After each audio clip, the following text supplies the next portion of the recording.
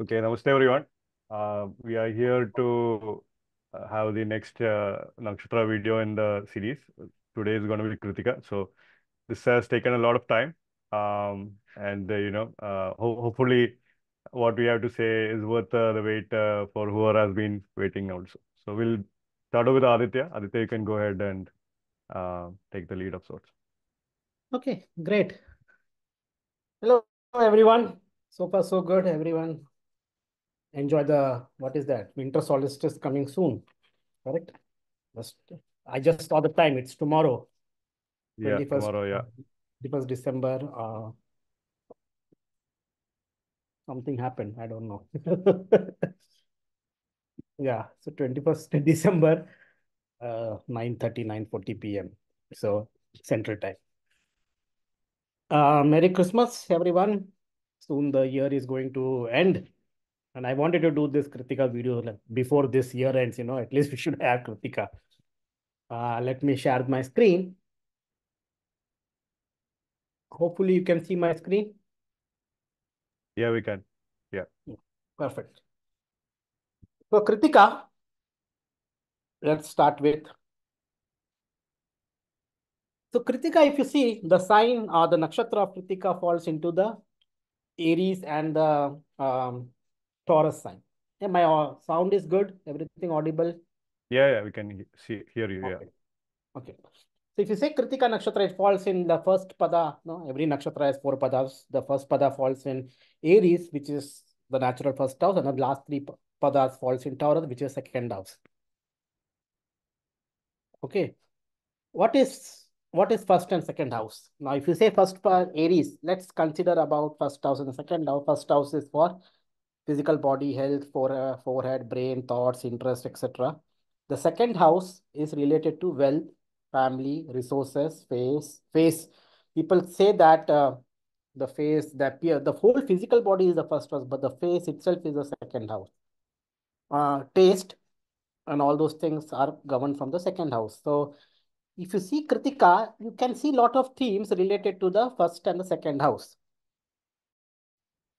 And we'll see as we progress how this first and the second house go ahead, and we'll try to understand the relationship between that. But remember, Kritika Nakshatra falls in first and second house of the Kalpurish chart. So naturally, the first and second house themes will be important. The symbol of this nakshatra is given as a knife or a blade. Okay. Just with the symbol, you can understand what is Kritika Nakshatra will be. Kritika. The word Kritika is also critical. Critical means to cut. Now, being critical, people envy others because of being critical. But I will say, since I'm in the field of science and research, critic being critical is very important. If someone is critical about your thoughts, your ideas, that helps us to grow, in fact. Think in a different way, in a much constructive manner, and come up with new ideas. So being critical is not something that the other person is envy of you or maybe jealous of you or maybe do not like you or something, but take it in a positive way, which we generally don't take. We really take it on face value and consider that as an insult or something, but I think that should be avoided. I was also like that once upon a time, but as age grows, you learn all those things, and probably I came to understand that being critical is not that bad. Of course, the hidden motive can be different. That's up to the person. And we are not saying, but just being critical is, if you just take that attitude, it's not bad. Go with that. Okay. Understand, if we did not have knife or blade, what would our life have been? Okay. But just from the symbol, you can understand how these natives will be. It may be they may be very critical. They may cut your thoughts, cut your ideas, cut your speech, something like that. And when that happens, understand that there is some Kritika theme playing there. Okay. Now, where is Kritika lying? As I said, the last pada of Aries and the first three padas of Taurus. So it spans from the range of 26 degree 40 minutes of Aries till Taurus 10 degrees. Okay. if you see annually when the sun transits during this part of the zodiac, it is from every time from 10th May to 24th May, around that part, around that time of the year, the sun is in Krittika Nakshatra from 10th May to 24th May. Okay, fine. Since being an astronomer, how we can neglect stars? Kritika is Kritika Nakshatra is in English, it is called Pleiades constellation. In fact, in astronomy, Pleiades is an open star cluster. Okay, there are different star. Of course, the word cluster, star clusters of stars. There are two types of clusters generally in astronomy. One is the globular clusters, which is like gravitationally bound, very spherical. And then there is open clusters, spread apart. Okay, globular clusters, they are gravitationally bound. They are globules, like a globule, like a ball. And Kritika is basically an open cluster. You cannot see a particular shape. You cannot see a spherical shape when you look at the Krittika Nakshatra, even through a telescope. You will see like there are some stars and spread apart. And if you see through a telescope, there are six. Some people say there are six main stars. Some people they say there are seven main stars. There are six main stars you can see. Let's go with the analogy of mythology. There's six main stars you can see of the Krittika Nakshatra. And each star has got its own names, Alcyon and Merope and all those different names come. Anyway, this is not an astronomy class. I won't go deep into that. And there are many aspects of it. It's a very, these stars are very hot, radiates, very high, radiates, very hot. Again, you see the concept of, which I'm going to soon introduce, the concept of fire, the concept of Agni comes into the picture, which is nothing but the deity of Krittika actually. And you could see a reflection nebula, blue reflection nebula, in fact. But sorry, I'm going to technicality. Let's come back to astrology rather than astronomy. But very hot stars, actually. Okay, and it's a star cluster system. This is an Aries sign here. You can see a Kritika Nakshatra even from a naked eye, where you will see some patch of some group of some stars on a clear moonless night. If you go to a much less light pollution and all, you could be able to see some like a very fuzzy patch or something like very far away some stars. Okay. And remember, again, one more astronomical concept. It's a very young age stellar cluster, in fact, because globular clusters can be very old. This is an open cluster, which is not much. It's just 100 million years old, in fact. That's the age of this cluster, astronomically, which is very new compared to the other star clusters which we have in the sky. So it's a very young star cluster. This is the Aries, Alpha, Beta. You are Hamal and Sheraton, which is Ashwini Nakshatra. Then you have Barni, and then comes Kritika, where you see these are the stars, group of stars located there. And this is a Taurus constellation here. So just at the end of the Aries and beginning of Taurus, you will have those. The main Yogatara of Kritika is Alcyon, and that happens at around 6 degree 9 minutes of Taurus. Okay, so remember, Kritika Nakshatra spans from 26 degree 40 minutes of Aries to 10 degrees of Taurus, and you have this star at 6 degree 9 minutes. If you see those, our vernal equinox position, we know the vernal equinox position is basically moving backward. At today, it is in the Uttar Bhadrapada Nakshatra, Pada 1. But if you trace back and it is moving backward, and if you calculate when the vernal equinox was in Kritika Nakshatra, it was around the time of 1600 to 2600 BCE, before Common Era. So 1600 to 2600, plus if you add 2000 years more, even from 2600, because now it is 2023, around about 4,000, 4,600 or 3,600, around 4,000 years back from today, you have the vernal equinox in Kritika. What was that time during that time? Of course, the Harappan period or the Indus Valley, the peak of the Indus Valley civilization was during that time. Okay. There's a whole lot of thing I can talk about, like you can understand if the vernal equinox goes from each nakshatra, how the things in the society change on a larger basis in a around 1,000 year cycle, because 27 nakshatras, the vernal equinox takes 26,000 years, so that means each nakshatra will have 1,000 years. The vernal equinox transits through each nakshatra in 1,000 years. So when Kritika nakshatra was going through or when vernal equinox was going through Kritika nakshatra, we had the peak of Indus Valley civilization. And remember, Indus Valley civilization, what it is known for? It is known for it was a very advanced civilization. We have the seals, we have the pottery, we have those terracotta images, baked bricks, baking bricks are, no, remember, it's 5,000 years old technique. Even the bricks were baked at that time. Baking the bricks, baking means what? Again, the concept of fire. They know about the concept of fire. So again, fire element is there. What was the main society time during that time when this civilization was going through? Uh, Growing crops. Crops means what? Food. Food is connected to what house? Second house again. So all the themes of second house you can see during that time.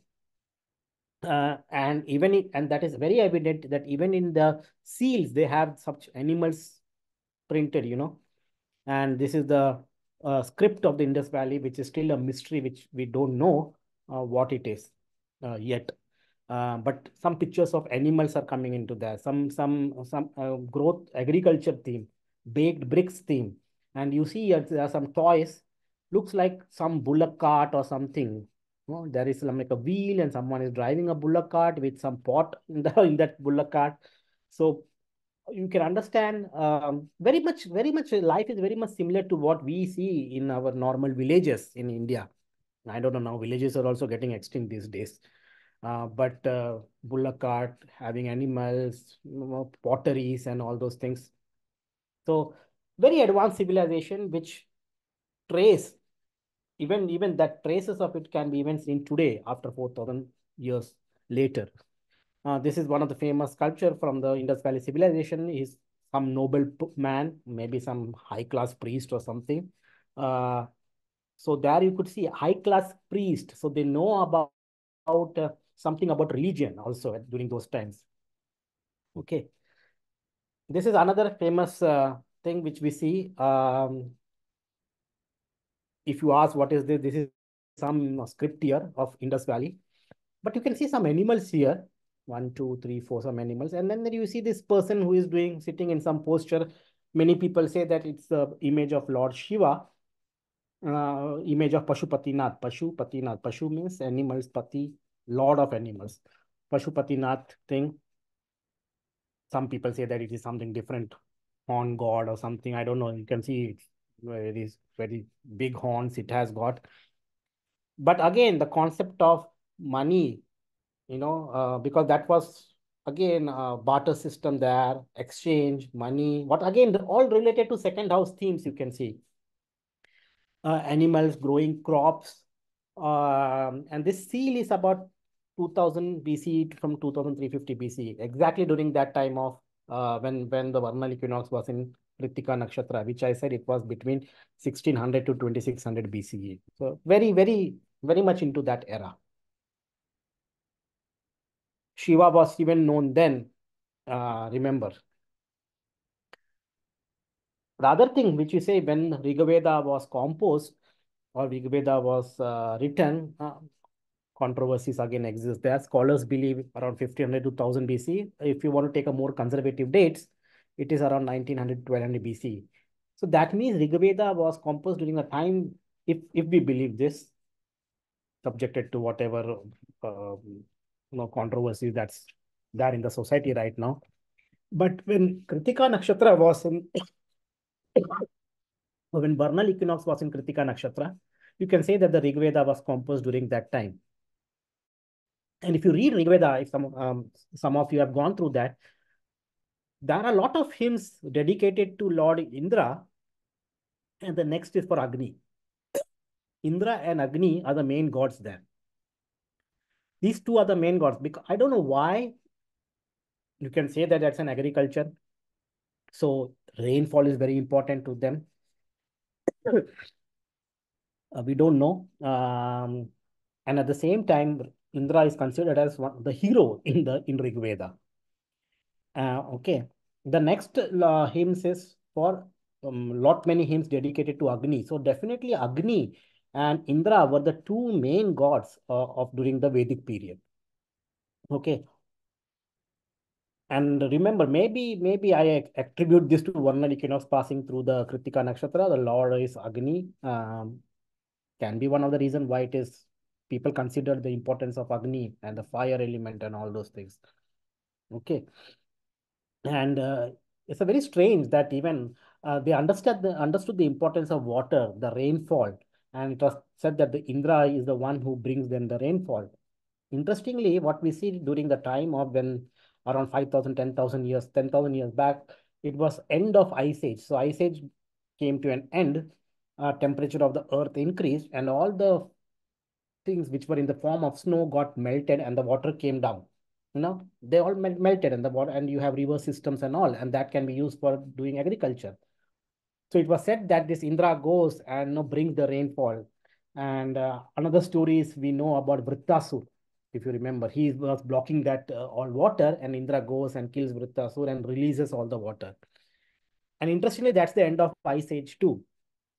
And the water is coming, the Ice Age ended, temperature increased, water melted, came in the form of rivers and all, and people could use that for irrigation and other purposes for agriculture. So that's why they considered Indra as one of the heroes in Rig Veda, and many hymns were dedicated to Lord Indra.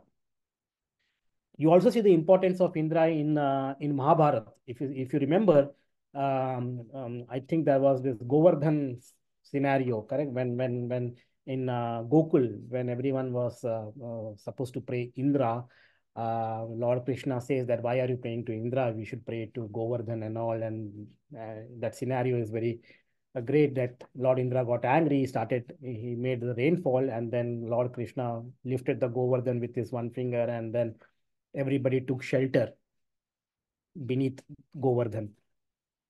So, of course, Indra was defeated at that time. But you can see again that in the society of during that time, how much importance was given to Indra.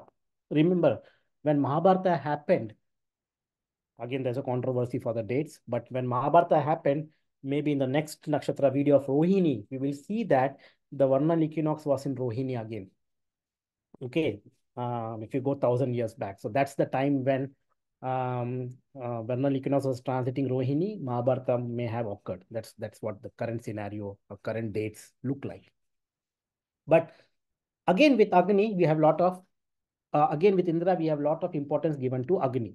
Okay, who is nothing but the deity of Krittika Nakshatra.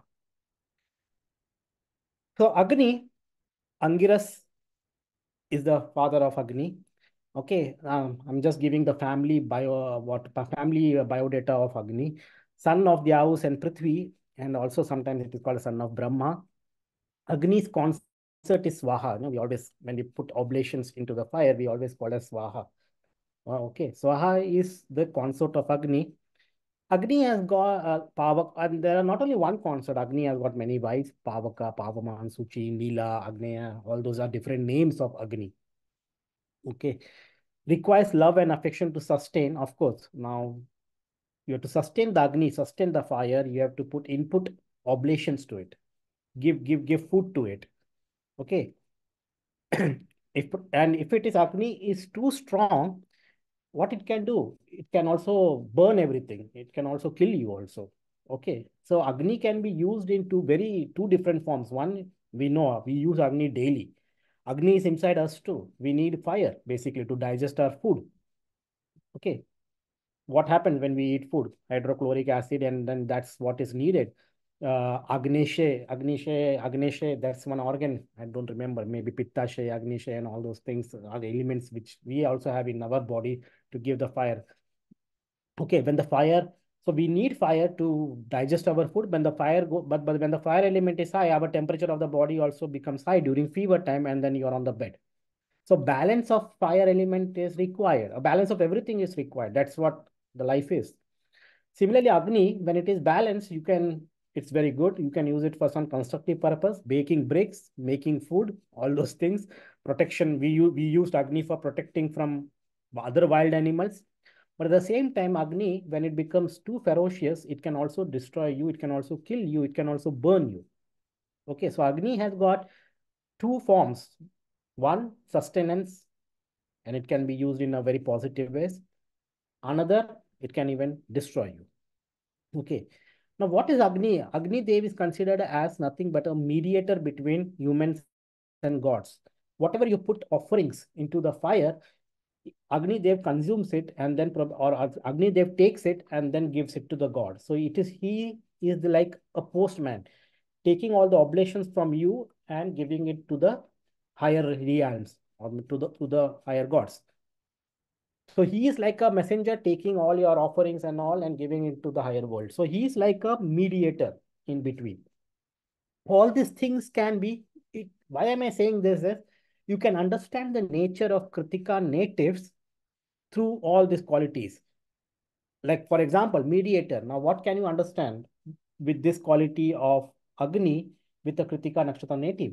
Kritika Nakshatra native can be, I have seen in many ways, they can be very good in connecting people, connecting two different groups probably, because Agni is a mediator between the human level and the god level. So these people can be a mediator between humans, between two teams, collaboration between two teams maybe. He can be a link between them. So some role they can play like that. Okay. Requires love and affection to sustain. That means what? If you don't put things in the fire, the fire will go out. So same thing here. These people maybe require love and affection a lot. Again, Taurus, Rashi, and all, you can see those things. So, or if it is not given to them all those proper nourishment or no thing, then they may have some psychological problem or some problem, some issues they may have. Okay, and these people can be in a have two different ways probably also. Like when used in a proper way, they can flourish and they can be good for society. But if not, they can be destroying everything and maybe destroy his own creator also. That's what, correct? Agni has the potential to burn the other people, like his own creator who made fire. And if you are not careful, it can burn that person who created the Agni. So same thing can happen with these people too. So that's what Krittika Nakshatra natives are, something like that. Okay. And as I said, this Indra and Agni, there are many hymns given in Rig Veda, so you can understand their importance of Agni. Now, I want to give you this, the directions. Uh, we have all those 10 directions. We call Dasho Disha, we say. Dasho Disha. Dasho means 10 directions. What are the 10 directions? East, west, south, north. Okay, so that is your 4. Then you have in between northeast, northwest, southeast, southwest. So now 4 plus 4 makes 8. And then you also have another 2 directions. One is up and one is below. So there are 10 directions basically, Dasho Disha, and all 10 directions. East, west, south, north. And then you have northeast, northwest, southeast, southwest. So that makes 8, and then up and below.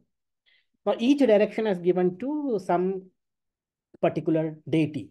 Like for example, east, which is called Purva Disha in Hindi, east is the Lord is Indra. Now remember, Indra is a deity of Jyeshtha Nakshatra. We know that. West is given, the deity of western direction is Varuna, who is the Lord of Satabisha Nakshatra, who is the deity of Satabisha.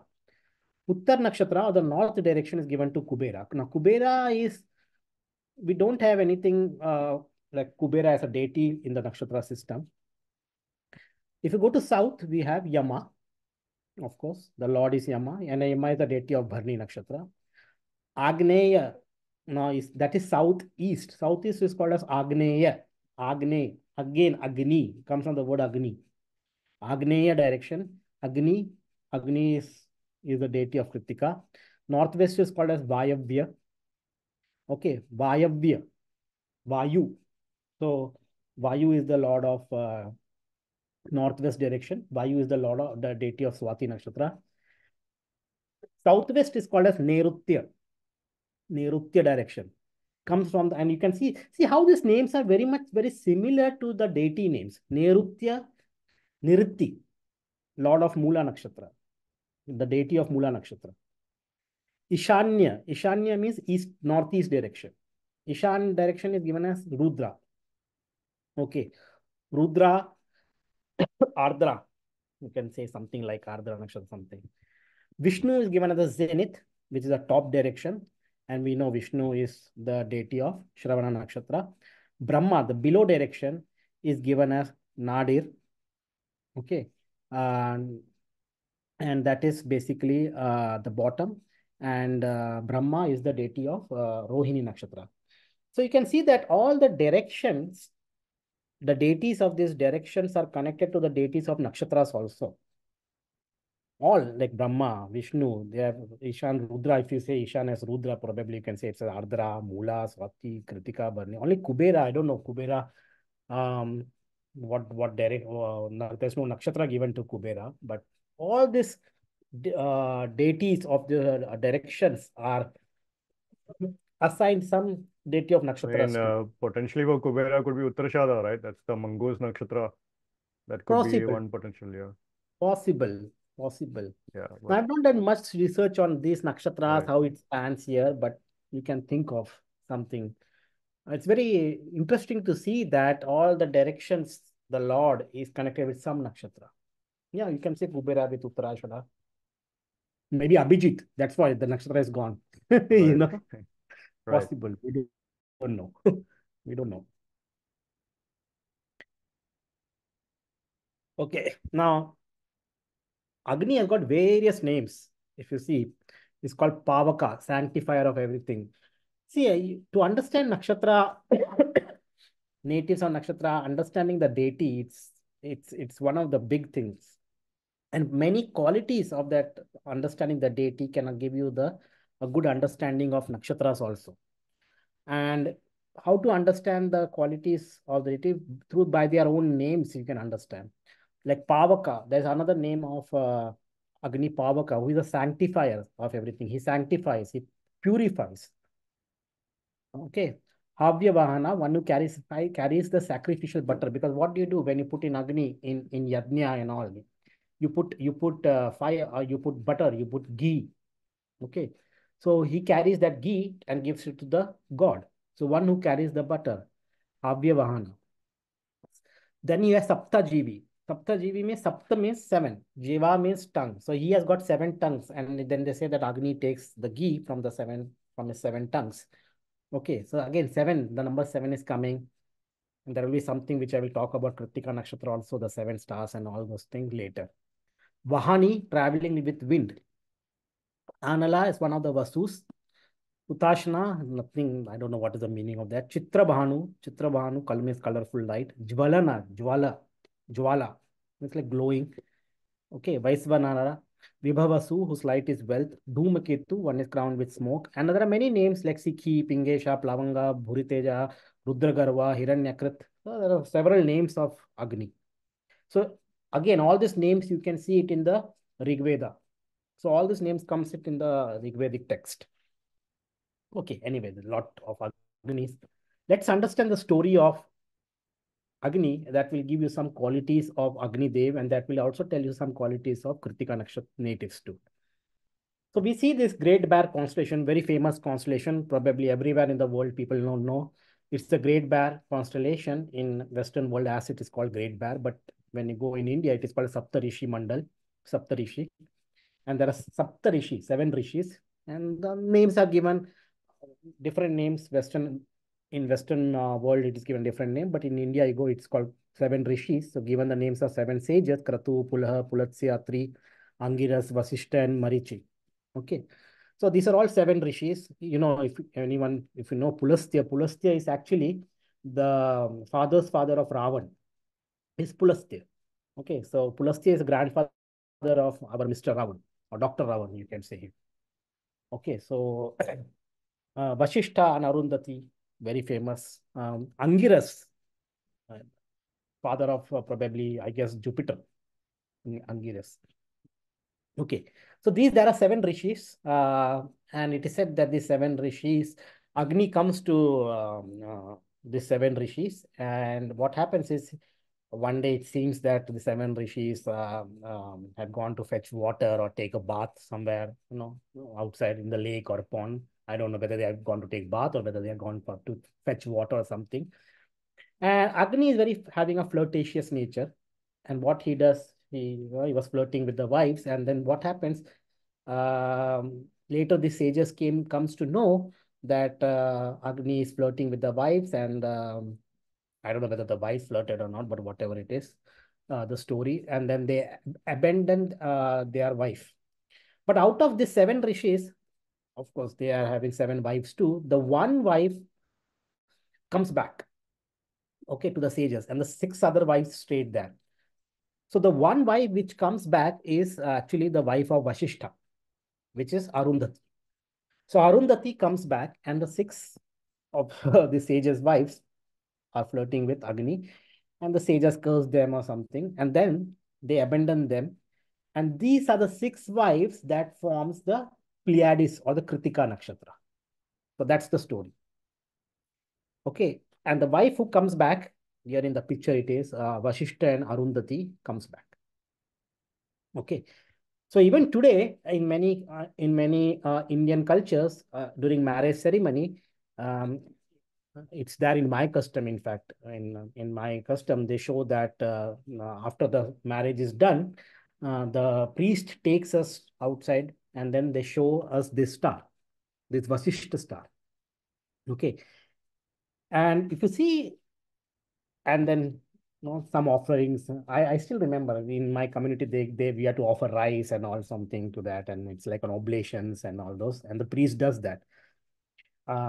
And take blessings from this Vashishta and Arundhati. Now, message is basically, and if you clearly see from a telescope, it's a binary star system. If you see from the telescope, you can see this star, the Mizar. It is called as the Mizar and Alcor in the Western world. Mizar is Vashishta, and Alcor is a very small dim star, very next to the Mizar. Uh, Once upon a time, this was used as, if your eyesight is good or not, they will use this star. If you could see that star as two different stars, then your eyesight is good. Now, of course, that cannot be taken as a standard test because of light pollution and all these days, and you can't see it properly. But that was a test before to whether you have a good eyesight or not. And anyway, so this was well-known custom in India to show this Vasishtha and Arundhati. And clearly from telescope, you could see that binary stars. And even with naked eye, if a good naked eye, good sky conditions and all those, you can see that as a two different stars. But I have never seen that as two different stars. From through telescope, I have seen it, definitely. But there are two stars. But it's so interesting that the priest will tell you about those, he will pay oblations, and he will tell the husband and the wife that as Vasishta and Arundhati are together, and Arundhati did not leave Vasishta, you both also should not leave, and you both should be together, and you both should, be share your all happiness and sadness and maintain all your family life and blah blah, all those things they will say. So that's the message basically the priest says, showing this Vasishta star. And interestingly, there is also a scientific evidence that these stars are basically a binary stars. Okay. So that's the story. And that's how this Krittika Nakshatra got formed. And that's why we see all those six stars of Krittika Nakshatra. I don't know, 1, 2, 3, maybe 4, 5. I don't know which stars you can say, but yeah. The six stars of Krittika Nakshatra is formed. Okay, fine. So Now, that's also connected. potentially after that marriage ritual, then you're stuck with that person also, whether you like it or not. Because it's like Ah, Vasishtha like this. oh, yeah, true. That's the thing. Yeah. Now, Lord Kartikeya story is connected with Kritika Nakshatra. Now, what is the story of Kartikeya? We have this demon called Tarkasur, if you know. Now, this is the demon, Tarkasur, and he had a blessing. The blessing was Tarkasur can only be killed from the offspring of Shiva and Parvati. That was the boon given to him because he was not the boon, he was asking Brahma the immortality boon.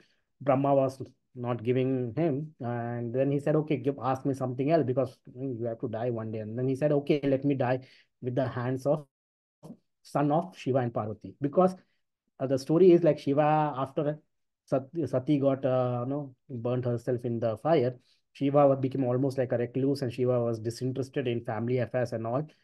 So it was like, okay, where Shiva will make a family and where Shiva will reproduce and all those things, and it's not going to happen. So Tarkasu said, I will say in such a way, I will trick Brahma, and anyway, Shiva is not going to have son in any way as a physical son. So he asked that, let me be killed by the son of Shiva and Parvati. And he was thinking that they are not going to have any children. So I am almost like immortal. Okay. So, but later, as we know, the efforts of Kamadeva and all, like how he has to go and create the love in the mind of Shiva, and he got burnt. The story of immolation, or not, the burning of Lord Kamadev. And but finally, Shiva and Parvati did produce this child, Kartikeya. But people knew at the time that if Tarkasur comes to know, then he's going to go behind this child and kill him and cause some harm.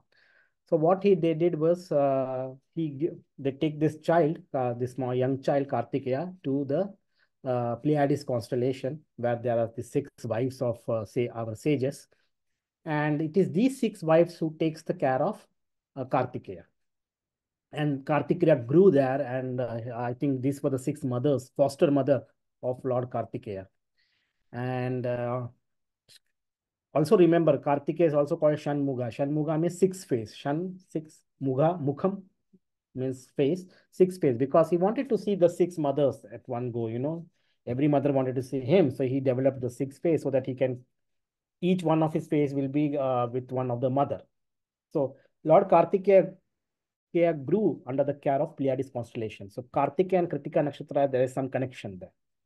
And then finally, Kartikeya grew up, and then when he became a young boy, then finally he was able. Now he was a very warrior type, and he finally killed Tarkasur. That's the story.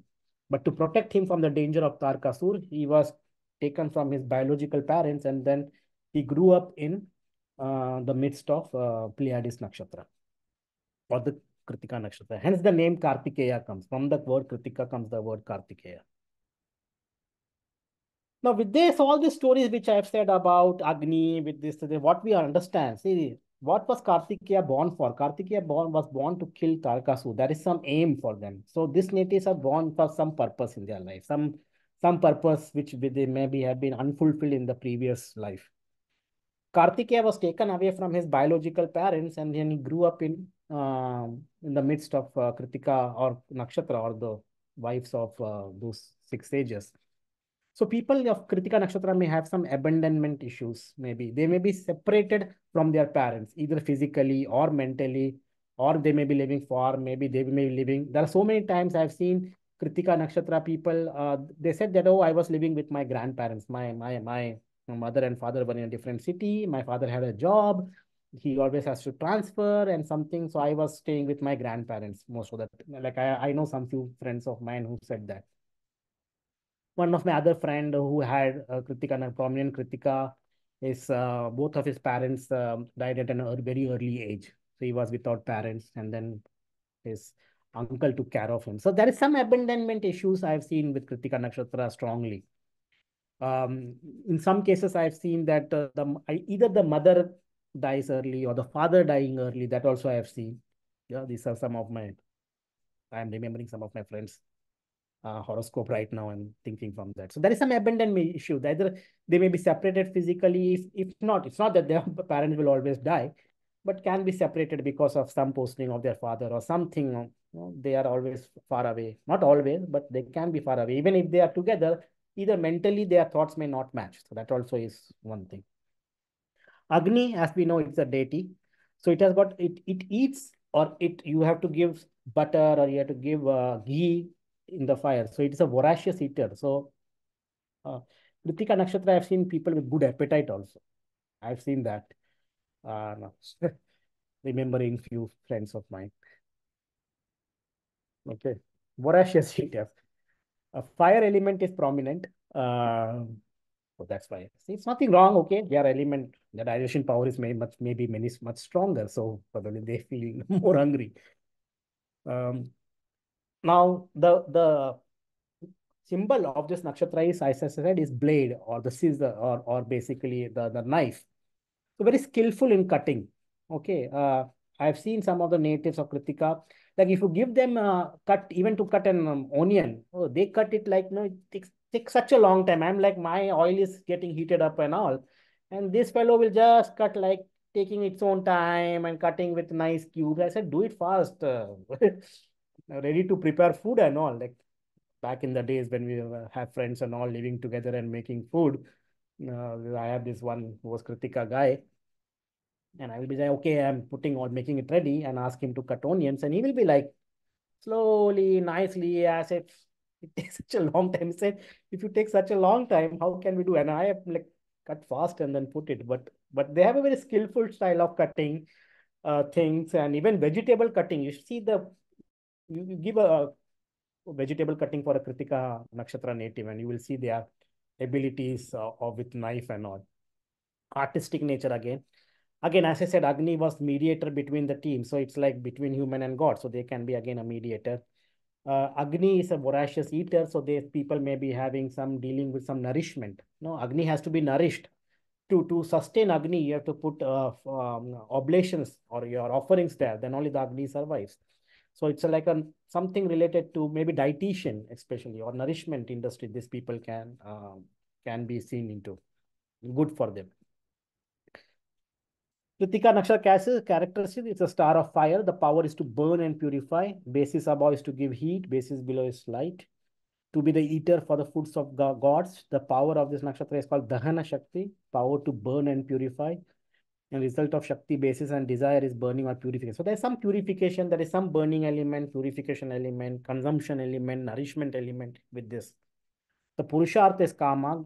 It's a Dev Rakshat Gana Nakshatra. Trimurti is Shiva, animal is the female goat, and the bird symbol is peacock. So again, you can see this Trimurti Shiva concept, Kama, Purusharth Kama. So it's an Agni burning. So a lot of destructions can also be seen with this nakshatra. The tree associated with this nakshatra is the cluster fig tree. Okay, the cluster fig tree is the nakshatra tree for this Kritika. Fig trees, very good. Importance of fig trees are digestive health. Again, digestion, Agni coming into the picture. Lower cholesterol levels, heart health, diabetes, solution for diabetes, increased bone density, hair and skin issues. It can be impossible. Importance of the fig tree. Again, one of my favorite thing, if you want to understand the Kritika Nakshatra, as I said, take the first pada, comes under Aries. So if I take Kritika Nakshatra, the 4 padas of Kritika Nakshatra falls into Sagittarius, Capricorn, Aquarius, and Pisces. The first pada falls into Aries Nakshatra, so that's why it is Mars. Nakshatra Lord, Kritika is the sun is the Lord of Kritika Nakshatra. So that's why I put Nakshatra Lord as sun throughout.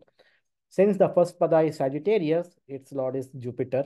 Second pada is Capricorn, so Saturn. Third pada is Aquarius, so again Saturn. Fourth pada is again Pisces, so comes Jupiter. And the second, third pada, the Rashi is Taurus, so that's why Venus. So if you see this chart, the first pada has got importance of Mars and Jupiter. The second pada, Venus and Saturn. Third pada also Venus and Saturn. Fourth pada is Venus and Jupiter. So a lot of energies related to Sun, definitely, because it's the Kritika Nakshatra. And then Venus comes into the picture with, of course, depending upon what pada, you will get Saturn energies, Jupiter energies, Martian energies. What is Sun? Sun is nothing but governor, management, independent nature. Venus, again, Venus is a lot of knowledge, partners, sexual nature, Agni, flirtatious nature, second house. Now, if I ask you which planet exalts in the Taurus sign, it's very clear. You may say that moon, correct? Moon exalts at what degree? 3 degree of Taurus. That comes under Kritika Nakshatra. So moon exalts in this nakshatra. So there's also something seen, special position of moon is in this nakshatra too. The female goat, animal symbol of Kritika Nakshatra. Goat, again, what is goat used for? Goat can be used for their milk products, goat cheese, goat milk. Goat can be also be used for meat, very famous, mutton.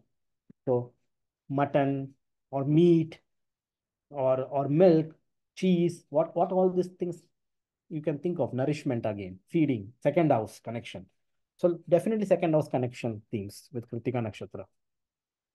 And as I said, moon exalts in the Kritika Nakshatra, so resources and all.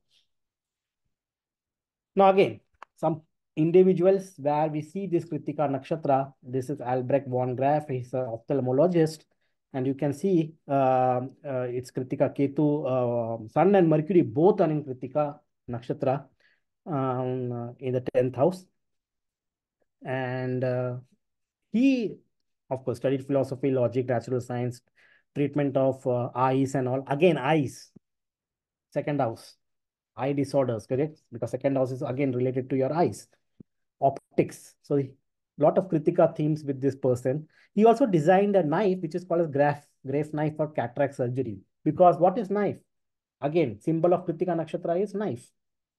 So you can clearly see how the themes of Krittika Nakshatra is playing in this guy's chart, where he has got two planets in Krittika. In fact, I did show his chart somewhere in for Ashwini Nakshatra also, but you can see for again very much prominently seen the themes are matching with Krittika Nakshatra thing too. Okay, and he developed this instrument for surgery and all those things. Old guy, 1828%, but he was the one who developed this special knife for surgery. Kritika themes, cutting, surgery. Ambedkar Sahab, our Mercury is in the Bharni Nakshatra and was a law and justice minister in the first. But again, you can see Mars is in Kritika. Now, I need to highlight this as Mars in Kritika. If you see our Shanmuga or the Lord Kartikeya, he fought with Tarkasura and he freed all other gods, correct? So you can see that the themes of Kritika Nakshatra is for fighting for others. Similarly, Dr. Ambedkar fighting for people who were, for Dalits and all those things, and then made a whole, is still revered a lot in, especially in Maharashtra, Mumbai and all those areas. Ambedkar is very much revered with a very high, people give a lot of respect to him. Mars is in Kritika. Mars, again, warrior. So you can see that how this nakshatra is fighting for other people's rights, just as a theme of Kartikeya. Now this guy, Gillette. Now don't get confused with that Gillette. This also guy actually developed this, shaving, our shaving blades. So King Cam Gillette, who was an American businessman who invented a best-selling safety razor. Gillette's innovation was the thin, inexpensive, disposable blade of stamped steel. Okay.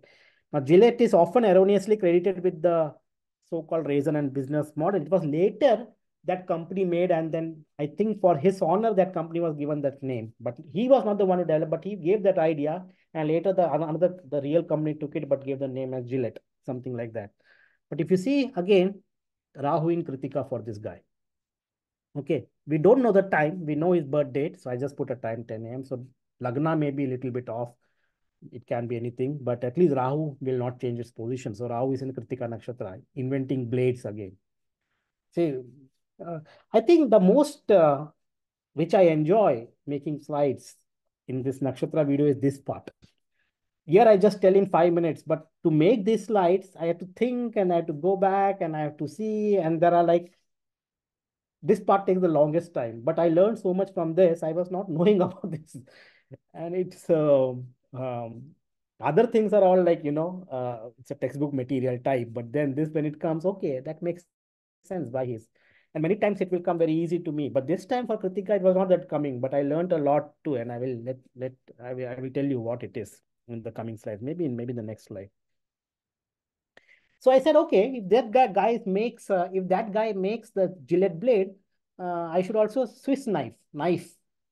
Let's see who invented the Swiss knife. And then I come up with this guy, Karl Elsner, and then I see his chart, but his chart has no Kritika. And I was like, what is that? And in many charts I came across where I saw, I thought that this looks like a Kritika theme, but the Kritika themes of Kritika, I don't know if they're Navamsha and all those things. So forget about that. Of course, I can calculate Navamsha from other planets, not with Moon and Lagna, but I can do for other planets. But then what I saw in the research, when I was doing this, I thought that this may sounds like a Kritika, but it won't be Kritika. It comes a lot of with Chitra and Vishaka Nakshatra. Again, remember, Vishaka is what? The deity is Indra Agni. Indra and Agni. Agni also comes there. Chitra, so and Chitra is divine, making Chitra, the Lord is Vishwakarma, making weapons, making all those instruments. So not only with this chart, there are two, three examples that came in, which I have not discussed here, which I thought that this will be like, looks like a Kritika theme, but then it will be more like Chitra Nakshatra or Vishaka Nakshatra. Yeah, Now I, there's a difference though. No, just saying, adding what you said, like maybe the knife before was like for the surgery knife was for the face. This knife is Mhm. more like a utility knife and all that. So it's like Chitra Vishaka makes sense for perhaps that way for that. Correct. Can Yeah. be. And what I thought, Sandeep, was maybe they can be good collaborators. When you talk about Kritika Nakshatra, maybe they can be good collaborators with Vishaka people. They can be good collaborators with Chitra, because what will these people do? Vishaka is Indragni again, so makes sense. Chitra will utilize their energy to make some instruments and all, and then come up with some innovative idea. So if you have a Kritika Nakshatra, anyone with Kritika Nakshatra native, they should go and maybe collaborate with some Vishaka Nakshatra native or a Chitra Nakshatra native, and their ideas can be exchanged to make something new and innovation. So I was thinking good collaborations can happen to them. Yeah. So that was my point. Maybe. Because Kritika will have its own energy, Vishaka Nakshatra will have its own innovative energy, Chitra Nakshatra, and then combining them may can a good outcome may result in. And as you said, that can also be true. But this Yeah. was not Kritika, but I just wanted to highlight that as a research point. Interesting because if Indragni is also considered, maybe you Mhm. could say they might be good collaborators with Jeshta people also because it's Jeshta is Indra also. Jyeshta Indra The also, same yes. thing. Yeah, that's a good point actually. The other thing was, I was lot of, then I said Kritika Agni, so a lot of chef, chef that come also comes. But when I see chef, everyone was more again Vishaka.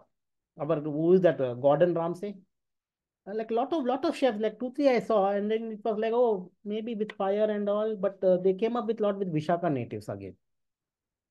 So that was something which I saw. And it was very interesting to see that actually. So that's why I say this part of when I make people, that's the most interesting part for me. It takes a long time to research and all those, but this is the most fun part of, of the slides actually. As a researcher, I learn many things from in this section when I do it. Okay, very strange. The Great Fire of New York, again, fire. When I was looking, there was like 7 fire. I had some slides later, which I did not put it here now, but I was looking, there was 7. I just saw what are the great fires, and then this Great Fire of New York came in, and Rahu in Kritika, Sun and Mars in Mula. Again, I'm going deviating again and again from the point. When I see this destruction themes and all, Mula Nakshatra also comes a lot into picture. Okay, that's I've seen again. Like you go and see 6 December 92, that masjid demolition and all. Again, Mula Nakshatra will, there is this lot of significance. You see it our 20, what is that? Tsunami 20, what was that? 26th December 2004. Mula Nakshatra coming into picture.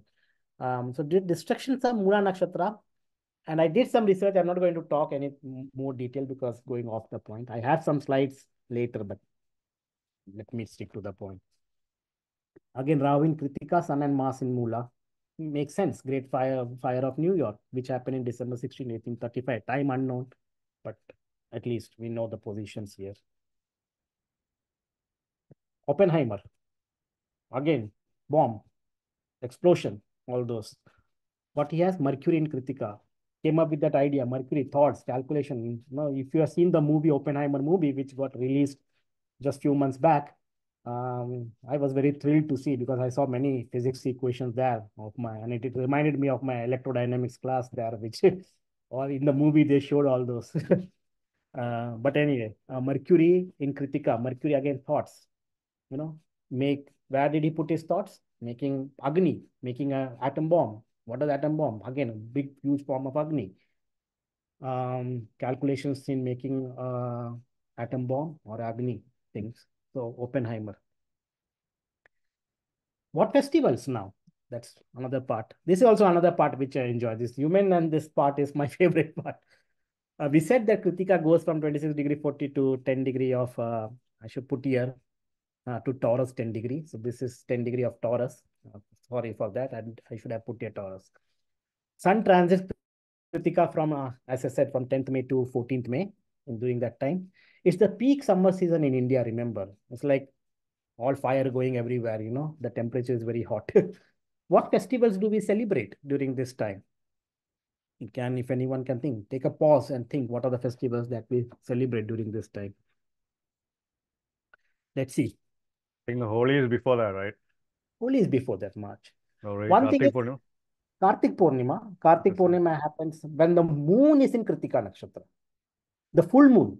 Moon is in Krittika Nakshatra Right. every month. The full moon is in Krittika Nakshatra. That's why the name is called Kartik Mas. You know, Kartik Mas means when the full moon is in the Krittika Nakshatra, it is called as Kartik month, which happened just few days back. Okay. And so definitely great day. Even in some community, as in Maharashtra and all, they have Shravan month where they will not eat non-veg and all. But in many South Indian communities, in my community, Kartik month is considered as a very holy month where they won't eat non-veg and they won't eat all those. And every Mondays of Kartik, very considered to be very auspicious for us. In fact, after Diwali till that 15 days, we will have functions where they pray to the god and a goddess of each home, and then they will sing bhajans, they will sing songs. Very very holy month for especially for people in Andhra they do, I know. Okay, in Telugu community and all, and there are several even in Tamil communities and all. I have seen those very considered very holy month, Kartik month. And it is on this Kartik Purnima day, we have Ras Leela, where Krishna and Radha, they said that they did a Ras Leela. Again, you know, the merry nature of Agni and the flirtatious, not, I won't say flirting, but at least having that joyful time with your partner and all. You could see those themes seeing during this time of the year.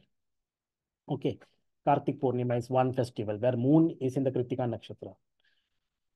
Immediately you should think when you say Kartik Purnima, there's also one more festival that comes up during this time, Guru Nanak Jayanti. That's the famous because the day of Kartik Purnima is same day as Guru Nanak Jayanti for 6. Okay. So Guru Nanak Jayanti, again, the spiritual nature of Kritika Nakshatra, or there in the, you can see that. Agni is considered also, one side of Agni is that, but the other side of Agni is very highly spiritual. That also one should not forget. So very big day for Sikh community. Okay. So Guru Nanak Jayanti is celebrated when the full moon is in the Kritika Nakshatra. Guru Nanak Jayanti. Now this, Sandeep, you may know this. This Atiratram is Yeah. a Yeah. Vedic ritual for Agni. And it's very, I don't know, I was struck with this when I saw it first time several years back. Actually, this is Atiratram, a Vedic ritual for Agni. And if you see there was, I have given this link here. You people should see these two links. Very interesting. Especially, I don't know, in one of the link, I know some people who are doing some research on this, and I know them because they were my ex-professors, in fact, in one of those videos. I forget whether it's first or the second one. So what is this ritual is, in Kerala, they have this fire ritual. I think it was, this was one thing was documented in 1975. It was by one of the professors of Harvard University. He documented this. And in another thing which happened after several years in April 2011, in what they do is, it's a very old Vedic ritual. And if you see the mantras and all those things, it's a very different type of mantra and all, you know. It's by the sounds and all which they make and the Shastra, and they have been where they also have this type of structure they create there. And you can see how all these instruments are there. And it's a ritual followed from long time back, followed from the Vedic time, and it's still followed. In the due course of time, people just forgot, but what this Nambudris or the priest class of Kerala, they preserved it. And these people only know it how they do. It's not practiced anywhere else. It's only practiced now in Kerala and in Andhra. These are the two places they do now, not in many other places. And you see all those instruments and then they make sounds. It's a 12-day festival. And hymns are produced and very, very Vedic style of doing things, all Vedic style of doing and preparing food. They have shown all this in the document. And then they make this pillar. Very geometrical shape structures and all. They make it in the form of bird and all. They offer this things. But what happens in that is on the last day of the 12th, after the very last time, thing. What they create this whole bundle or this whole what they say made up of what is called bundle. You can I don't know what is bundle term in English. The whole gathering, the whole setup or whatnot, right? The Yeah, whatever by the made ritual. the wooden structure which they make, like where the sacrifice and all is done. The last day you have to burn everything, Yeah, and yeah. yeah, and okay, that's the thing. They have to burn everything. The hall which they make for the fire ritual. Yeah, Yes, basically that. Yeah, the hall like which burning they the made. hall. Yeah, It's a temporary hall, not like a right. concrete hall, but temporary, like Yeah, made from leaves and wood and all. And right. they burn this. And when they burn this, they say that the rain is followed. No, definitely the rain comes. Okay, that is what the thing is. They burn it and the rain comes. So in one of the video I have with one of my professors, he actually goes there, and what he is doing is, I don't remember whether it is the first video or second. You can see him. I used to work with him when I was in India back in Bangalore. What he was doing is he was making his experiments in the April 2011 session, and he was trying to see. He's basically an optics guy. He was trying to get the spectrum of the particles which is emitted during this fire thing, and he wants to understand whether this has got some in the fire which you put and all, whether that has got some cloud seeding formation which brings the rain. That can be possible. So he's trying to understand the particle size, trying to understand the composition of particles, and through that artificial rain method, probably you can call. So that was his experiment actually. So, and the rain is always followed, it seems. And when the rain followed, it's like, your oblations have gone reached. That's the actual concept. So now we're trying to understand this procedure with some scientific ways, and why does the rain follow and all those. Very interesting. And the way they do this ritual and all, you should see, it's a very fantastic video. And the mantras they chant and all those, how they are trained and all. And it's a blessing that still they have preserved it, and they are still continuing it, and we should still preserve it. Let's see. But Thiratram. There's also a movie made, if you remember, Sandeep Yeah, Menon, yeah, that's right. Yeah, Malayalam movie actually made. yeah. Famous Paidargam, if I'm not mistaken. Yeah, Paitrakam. Yes, yes, yeah, yes. And I like the songs of that movie a lot. Yes. Okay, but definitely watch for this. It's a dying ritual, but I think we should preserve it. And the way the geometry and all is made, it's a very systematic way of doing it. How And that reminded me, even during in our wedding thing in village time, not in the cities and all. It's a different, but you have to conduct that pandal again with the sticks and all those. And in that where the marriage ceremony is going, they will put 3 bricks, and they will make some geometrical pattern and all. And that's a ritual how they do it and all. Even in my community when marriages happen, very similar to those structures and all. So if you really go to villages and see how they do, it's fantastic to see how that all comes up. Okay, then I was trying to see what is this connection. Of course, we know that Kartikeya connection is with Krittika Nakshatra. But some people will say that the birth nakshatra of Kartikeya is Krittika Nakshatra. But I was trying to do some research on it, and I got through the web page, the birth of Kartikeya on the lunar calendar of the 6th day of the bright fortnight of Margashira month, the Kritika Nakshatra of Shashti Tithi or Shuddha Paksha of Margashisha month, and which doesn't make any sense to me, because Margashisha Masa means what? Full moon is in Mrigashira. That's why the month name is Margashisha. 6th day of the bright fortnight means 9 days before Mrigashira. Now, 9 days before Mrigashira will come as Dhanishta Nakshatra. So I was doing those calculations. So I don't know whether it's correct to say that the nakshatra of birth nakshatra of Kartikeya is Kritika. That may be not be correct. Okay, Kritika is associated with Kartikeya is associated with Kritika Nakshatra, because as I told the stories and how it went. There's also another thing which is Vaikashi Visakam. That's a birthday of Lord Kartikeya, they say.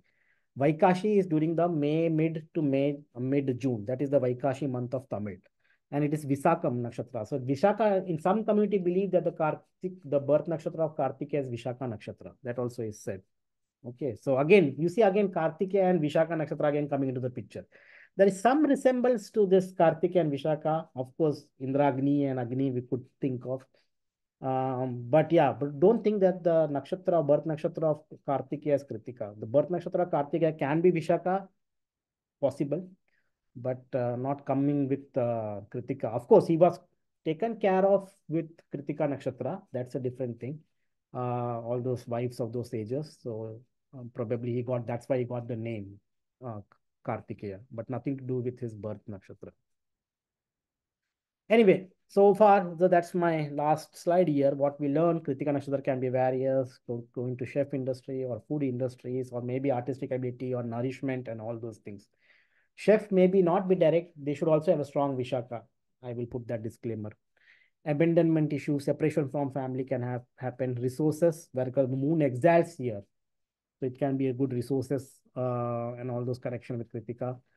Agni and Kritika Nakshatra connection, because Agni is the deity of Kritika Nakshatra.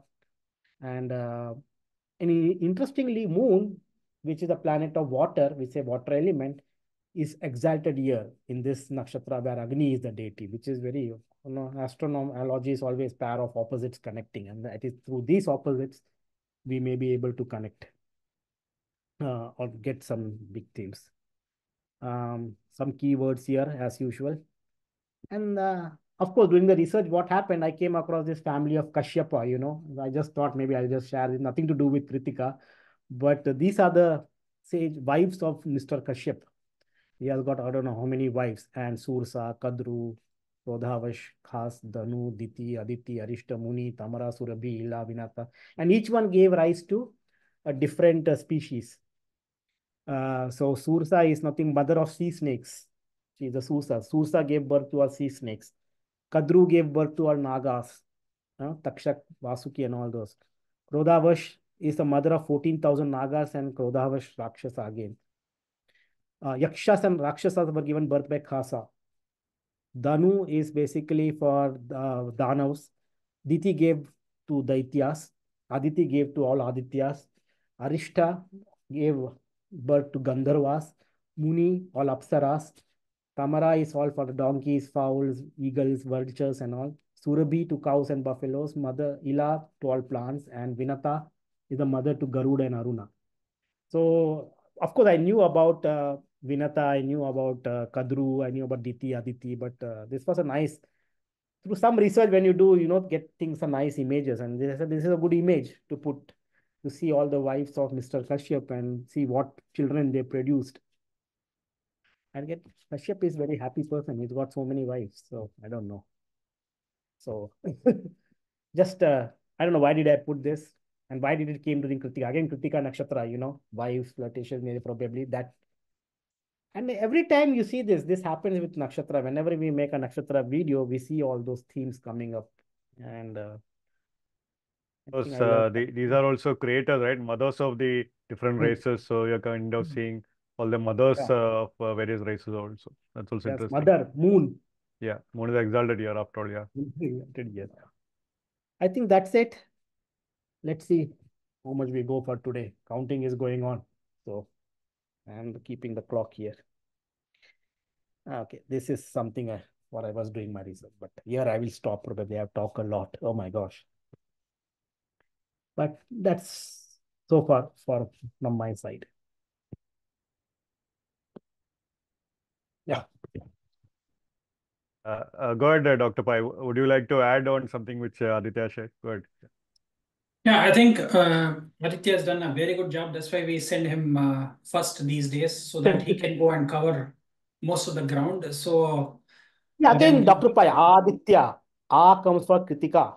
So correct, that's why I came, just it happened. We don't realize, you exactly. see. Yeah, so after Aditya, it is Arjuna. Again, going next. Okay, it's my turn as Kritika again, starting with the first pada. So, okay, so very interesting discussion points. I think he has done. Is covered very good ground, but I'll put some more pointers that I have come across. I mean, we have done several videos on Kritika. You can go and watch all others. I don't want to make it a repetition of whatever. Okay, now the first thing I wanted to say, it is very interesting that you, Aditya, also brought this up. Kritika is the star constellation, asterism, where we see moon goes into its deep exaltation. And interestingly, you'll also see that Ashwini is a nakshatra where sun goes into its deep exaltation. And between the sun and the moon, you will see, Ashwini and Krittika, you will find Bharani is always coming in between, which is Yama, the death. So it is all going from one luminary to the other luminary, which means either you go in the path of the sun, which is called as Devayana, or after your death, you go in the path of the moon, which is called as Pitrayana. And that is also the starting point of the Devayana nakshatras is from Krittika nakshatra, going up to Vishaka nakshatra. And then starting from Anuradha nakshatra, going down to Bharani nakshatra is called as the Pitrayana, the path of the moon and the path of the sun. So these are the two diverse things. But interestingly, just before you go into Yama nakshatra, you have to go through the exaltation point of sun, which is kind of like the original source of light, where you get a lot of enlightenment. And the starting point, we always start with the moon. And that is why it's very interesting to see that when we look at the dasha system, the Vimshotri dasha system, you will always start with the Krittika. And you see, wherever the starting point of the dashas are, there are multiple dashas. Parasharishi has also given some conditional dashas also. Now, wherever it becomes the starting point of the dasha, you will see that nakshatra will be ruled by the sun. So in Vimshodri dasha, the starting point is Krittika nakshatra. That is why Krittika is ruled or associated with Vimshodri with Surya, the sun. Surprisingly, moon gets exalted there, and that is how the journey begins. Now, if you go to another system like Ashtotri, Ashtotri will start from the 108 years. Ashtotri will start from Ardra Nakshatra. And Ashtotri system, Ardra is the ruler of Ardra in the planetary system is the Surya, sun.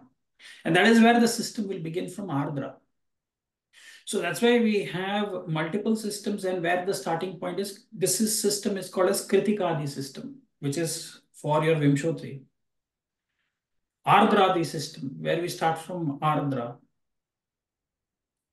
So the starting point, wherever we start from, that becomes associated with the sun in that dasha system.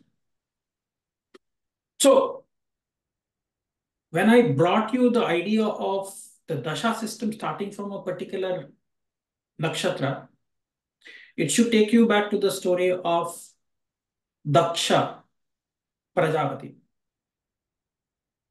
Because Daksha had organized the first grand yagna. And that means they had to invoke the fire into the fire altar.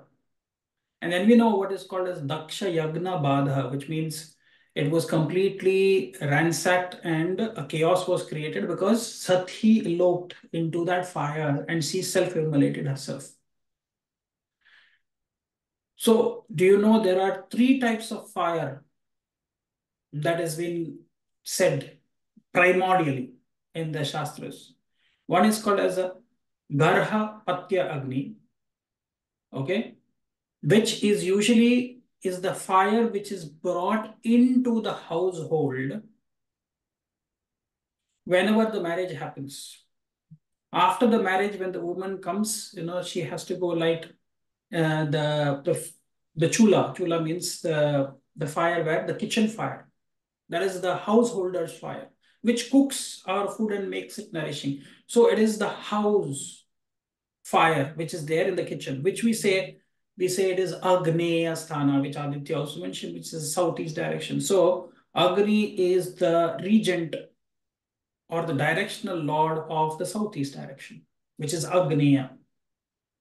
That is your kitchen fire, which cooks and makes your fire nourishing.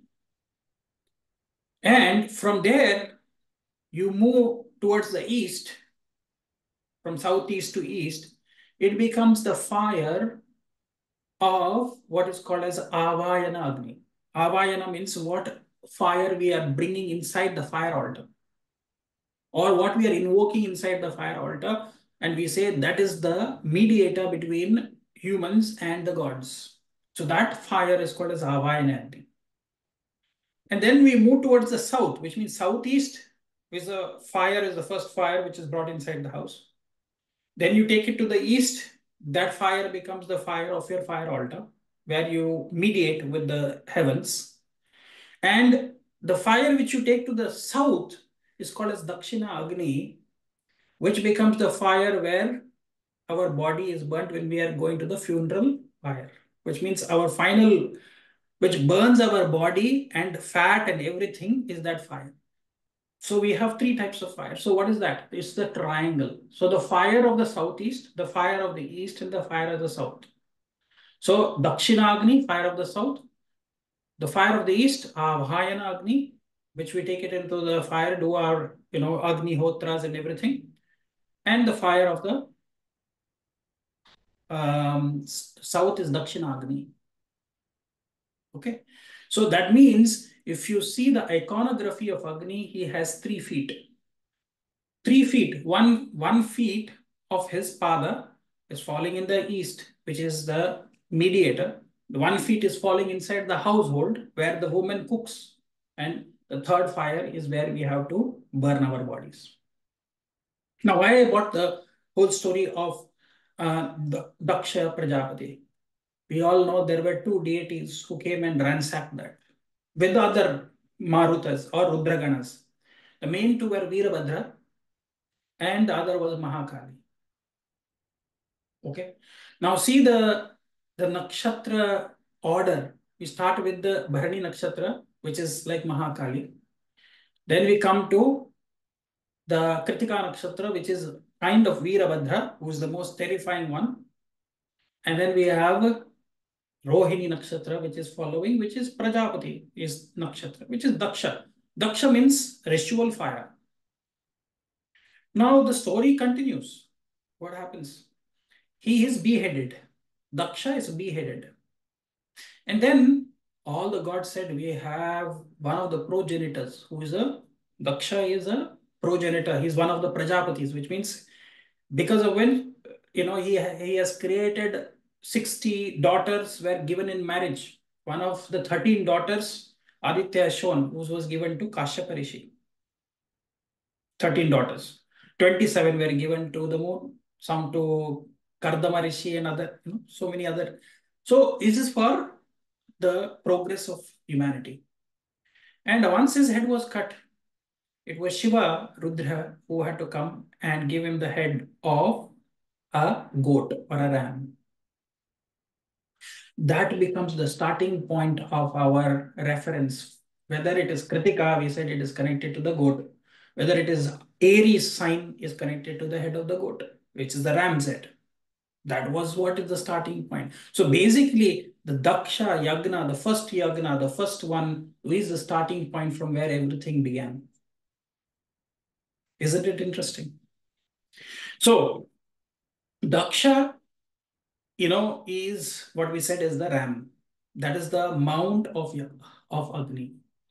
Agni sits on a one-footed goat, which we also know is none other than the deity, which is Aja Ekapada. Aja means the one-footed goat. That is his vehicle. That is his mount. Agni. Very surprising. The iconography of Agni shows 2 heads. 2 heads. One head has 4 tongues, and that head is facing towards the earth. Why? It says he is ready to accept the fire from the 4 vargas or the 4 varnas, which is Kshatriya, 1 tongue. He accepts whatever is being given to him. Second is Brahmana. Third is Shudra. Fourth is Vaishya. So these are the varnas which are called the Chatur Varnas. So 4 tongues are one of the face is facing towards, so that he is gobbling whatever is being given to him. The other head is looking at the heavens and it has got 3 tongues, which is distributing it to the Trinity, which is Brahma, Vishnu, and Shiva, and their associates, which means all Indraloka, basically. So that is Rajas, Tamas, and Sattva. The 3 tongues which are giving the energies, which are distributing. So that's why he is the distributor. So you can see the themes in Krittika, these are distributors as well, because they're taking from somewhere, giving it somewhere. Mediators, distributors. Okay. Interestingly, he has 2 heads, but mostly if you see 2-head god, what you will see? They have 4 arms. Can you see 2-headed gods having any other number of hands that they will have? Okay, it's very surprising. If you see, Aditya showed you Shanmuga. He is also called as Subramanya, Kartikeya, Murugan, Guruguha, Swaminathan, different names. But he's called Shanmuga, which means 6-faced. But he has 12 arms. Okay, with 6 faces, but 2 legs, not 3. So Agni is a very unique. He's got 3 legs and 7 arms. Why has he got 7 arms? What does it mean? And that is the reason you have to understand that he is the holder of the weekday Lord. The word for the weekday in Sanskrit is called as Vara. Vara or Dina. Vara, the word Vara comes from the Sanskritized word called as Vasara. Vasa means to reside. Ra means fire. Wherever the fire resides during that day, especially during the sunrise time, whichever is the hora that is operating, that becomes the Vasara. He is going to reside in that.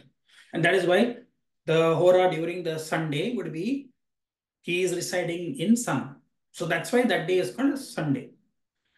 On Monday, the hora at the beginning when the sunrise happens, he is residing in moon. That's why that day is called as Monday, and so on and so forth. We know that. So Vasara, Ra, the word is for Agni. So Rama, okay. Amun-Ra in Egyptian pantheon deities also is Surya, form of Surya. So a Surya who is equivalent to Surya on the earth after the sunset. So after the sunset, he becomes the Surya of the earth, which is Agni. So there is also a clan, like we said, Suryavamshi. Okay. Then we said Chandravamshi. Suryavamshi means the solar dynasty. Rama was from the Suryavamshi. Then there is also what is called as Chandravamshis, which is from the lunar dynasty. There was one more clan which sprung out from the fire. Some talk about it being the fire of Angirasa. Some also say it is Vashishta. 2 variations you will see. Angirasa is the father of Brahaspati, Jupiter. He was doing a grand sacrifice, and a Purusha who sprung out from the flames which was coming from the Agni, he came out and he said, please instruct me what to do. So he was called as Agni Kula, all Agni Vamsha. There are 4 clans which usually belongs to the Rajputana, Rajputs. They claim that they are the Agni Vamshis. Who are they? Chavan. We know Prithviraj Chavan is one of them. Then there is also Solankis. Okay. Then Pramars. These are all, there are 4 clans which came out of it. And Pratrahar. Okay. Pratrahar and Pramar. Then Solankis and Chavans. These were all the Agni Vamshis. The same Agni Vamshis took the religion, and it is believed they spread it across the world. These were and that's why you will see they became part of those Agni worshippers. You can see even in Persia, they became Zoroastrians. Zoroastrians, if you go to the Parsis, they are called as Parsis in India. They have their temples. You go inside the Parsi temple, only Parsis are allowed to go, and you will find a fire, holy fire. They pray to the holy fire inside, which is Agni. So that means they are also kind of a offshoot from these Agni Kula or Agni Vamshis, probably. There's also Even Agni Hotra. Agni, there's a community. Agnihotra community, you know Agnihotra. Yes, Yeah. Worshippers of Agnihotra, Agni. exactly. Agnihotris, if So, I'm mistaken. Agnihotris, exactly. And if Yeah, you Agni. see Agnihotris, exactly. So that you will see that what is Dayananda Saraswati, was it, no, Raja Ram Mohan Roy. He started, what is that thing, what we say? Arya Samaj. Arya Samaj. Now, Arya Samaj, you see, they again take fire. Even Arya Samaj marriages, they have that, they take the same things, Arya Samaj.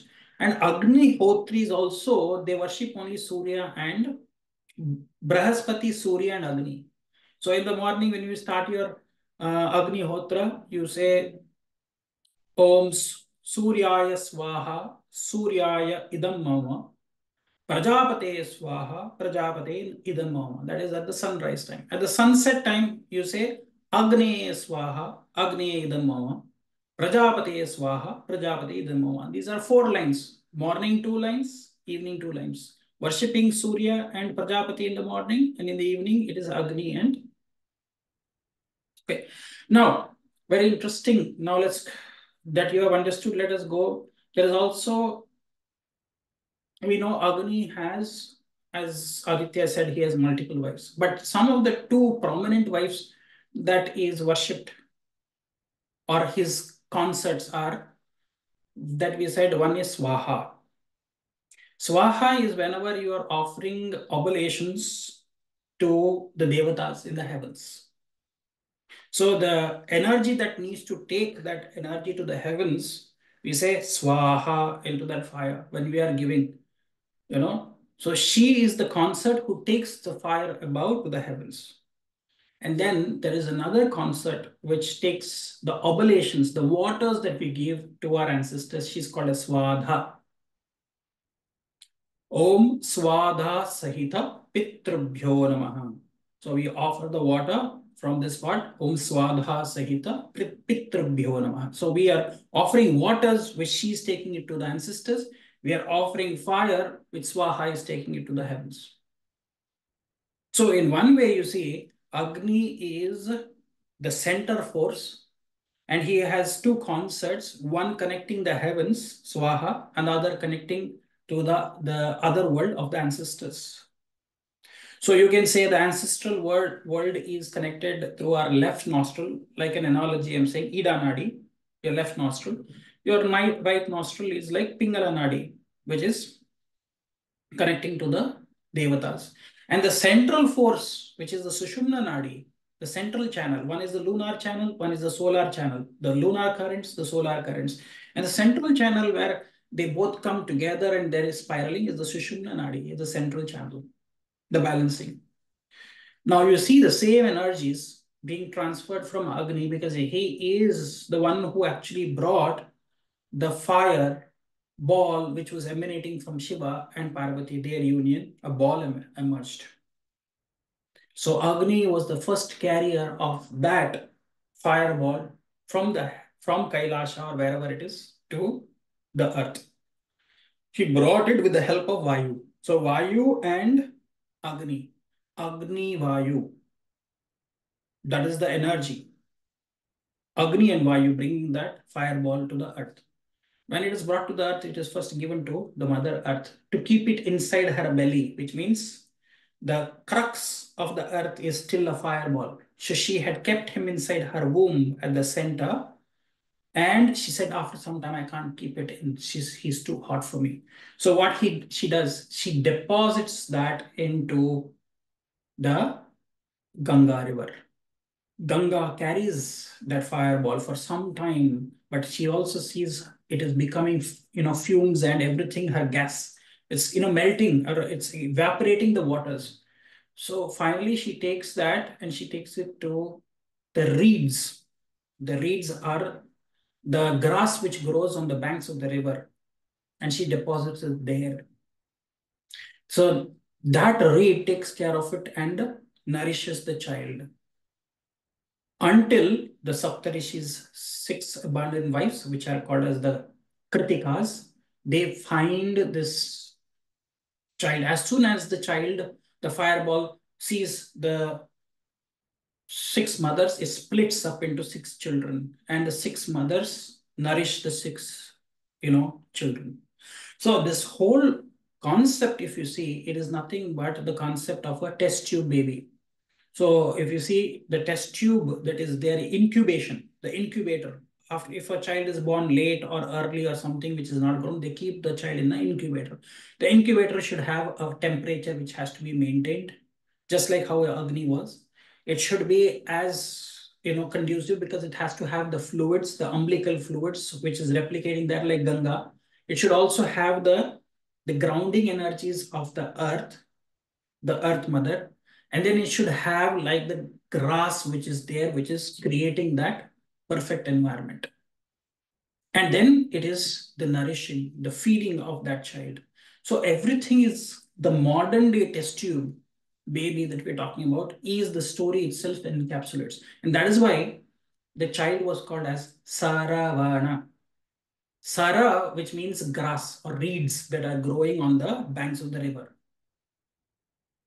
Okay, so because he was completely incubated by the waters, the earth, everybody played a role in it, and the 6 mothers which nourished him. So this is the whole story. And when Parvati said, "He is my son," and she tried to hug all the 6 children, it became one body with 6 heads. That is your Shanmuga. Right? So now you know that there is a lot of energies where they can also split up into 6 parts. What is that nuclear? Is it called a nuclear fission reaction where a certain atom can split itself into 6 parts and it can release energy? Similarly, there is bringing of these atoms together and forming a union, which is called as a fusion, nuclear fusion. They come together. So that means both times they are releasing energy. That energy is the nuclear energy, which is Kartikeya. That is why he has the veil, the spear, which is whenever you see you release something, the energy is going. So coming together also is fire. Go is separating is also fire. So we have something called as smoldering, and there is welding, isn't it? If you want, metals can also be broken with a torch of fire, and metals can also be joined with the torch of fire.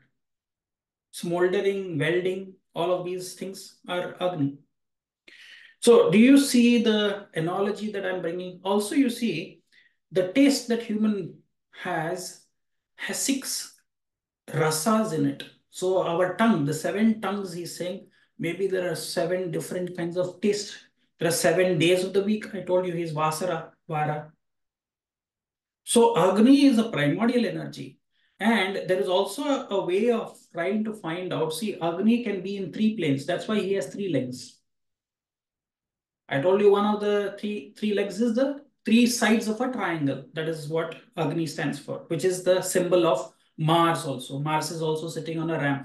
Everything you see is also called Angaraka, Angaraka, or from Angirasa, Anga. Anga means from the body.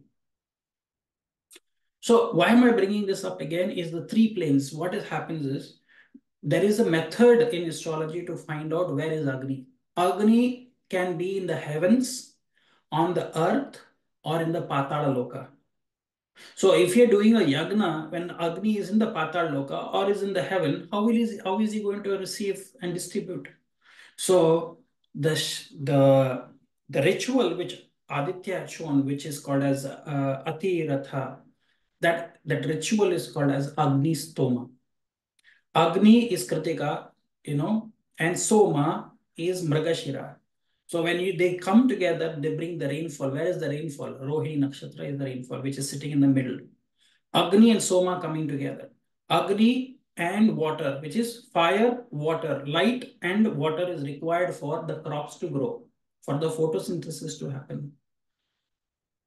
So what he was talking about, the spectrometry and everything, it is through mantras and through specific chemical reactions, it can create the rain-bearing or rain-seeding clouds also.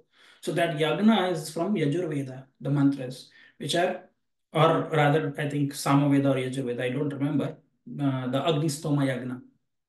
So these are how as he said, the entire Yagna Shala, which was created, which is made from wood and, coconut leaves, coconut tree, branches and leaves are used to make the Yagna Shala. The entire Yagna Shala is burnt after the 12-day ritual or whatever is done. Or the 13-day ritual, 12-day, I don't remember, Aditya knows. So the entire thing burns, and what you see is certain rain-bearing clouds are going and seeding the rains, and immediately the rainfall will start coming there. This was the principle of bringing rainfall through artificial means, through yagnas. It's like Agni bringing Indra. Exactly. So Indra Agni, which means that is the rainfall. Agni is the Agni is very important, which is in the form of the sun's rays, which evaporates the oceanic waters, which go up and cause the rain-bearing clouds. The huge, big rain-bearing clouds which become dark because they're with so much of water in it. What our ancients saw, oh, all the water is being kidnapped by this big monster who is drinking all the water, which means this evaporating and this rain bearing. So the rain bearing cloud was given the name of Vritrasura. And then everybody says, oh, he's taking away Apa. Apa means the goddess of the water. She's being kidnapped by Vritrasura. Then our hero, Indra comes, throws his thunderbolt, oh, brrr, and then the rainfall comes. So he has released Apa from the clutches of Vritrasura. Vritrasura is dead. Why? Because the rain-bearing clouds have been destroyed and Apa is released back. Fresh water is coming to the earth. That's why Indra is called the Lord of the Rain. So Indra rules the fresh waters. Varuna rules the salty waters, which is the oceans, the sea, and everything. Isn't it? Fascinating story. But if you really see, who is Vritra? The huge, big, dark, rain-bearing clouds, which is taking away all the water vapors and creating itself. You Simple explained thing. the cyclone formation, how it goes. Exactly. So this is exactly what it is. And then you see a thunderstorm. What is the thunderbolt? Which is a Indra. So what they saw a lightning bolt hitting, and then there is rainfall. Wow, Indra has finally struck Vritrasura, and he has released the waters from the heavens. Story. Everything is a codified secret if you really look at it. Isn't it interesting? So come to Kartikeya. Kartikeya, like I said, Agni has Swaha and Swada.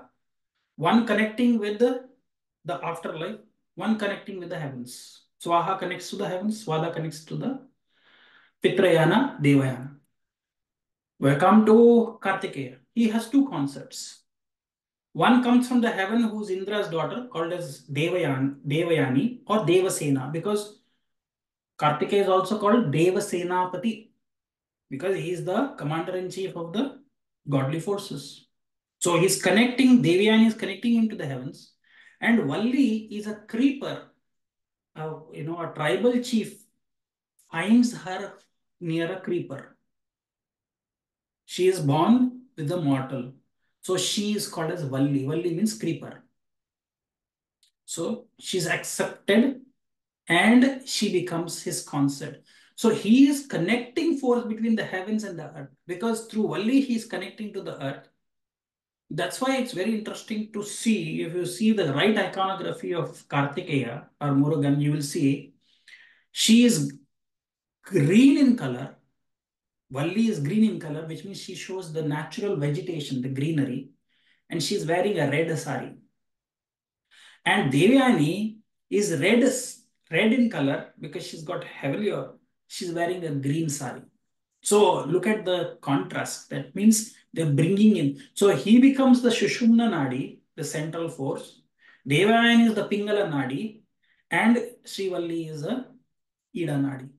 So everything is a yogic thing is going around against Agni, and so these two nakshatras are a connection with Kartikeya, which is Krittika, and Sandeep said, Aditya said it is Vaikachi Vikasham. That is a festival. Vishaka Nakshatra.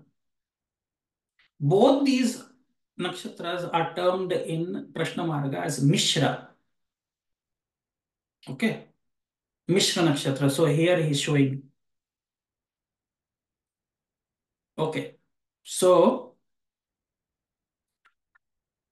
very interestingly, I'm trying to bring this. Then there is also, you can see the another symbology which is associated with Kartikeya is the peacock.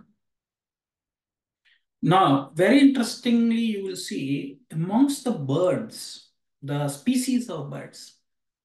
In the bird species, you will find usually the masculine of the bird families can become very ornate. That is why it is the peacock which has the feather, not the peahen. So the peacock, when the rainfall comes, it will start spreading its thing, it's joining, it's dancing, the rainfall is coming. It's like Indra, and he's dancing there with all his feathers. And when the female peahen looks at that, wow, look at that grandeur.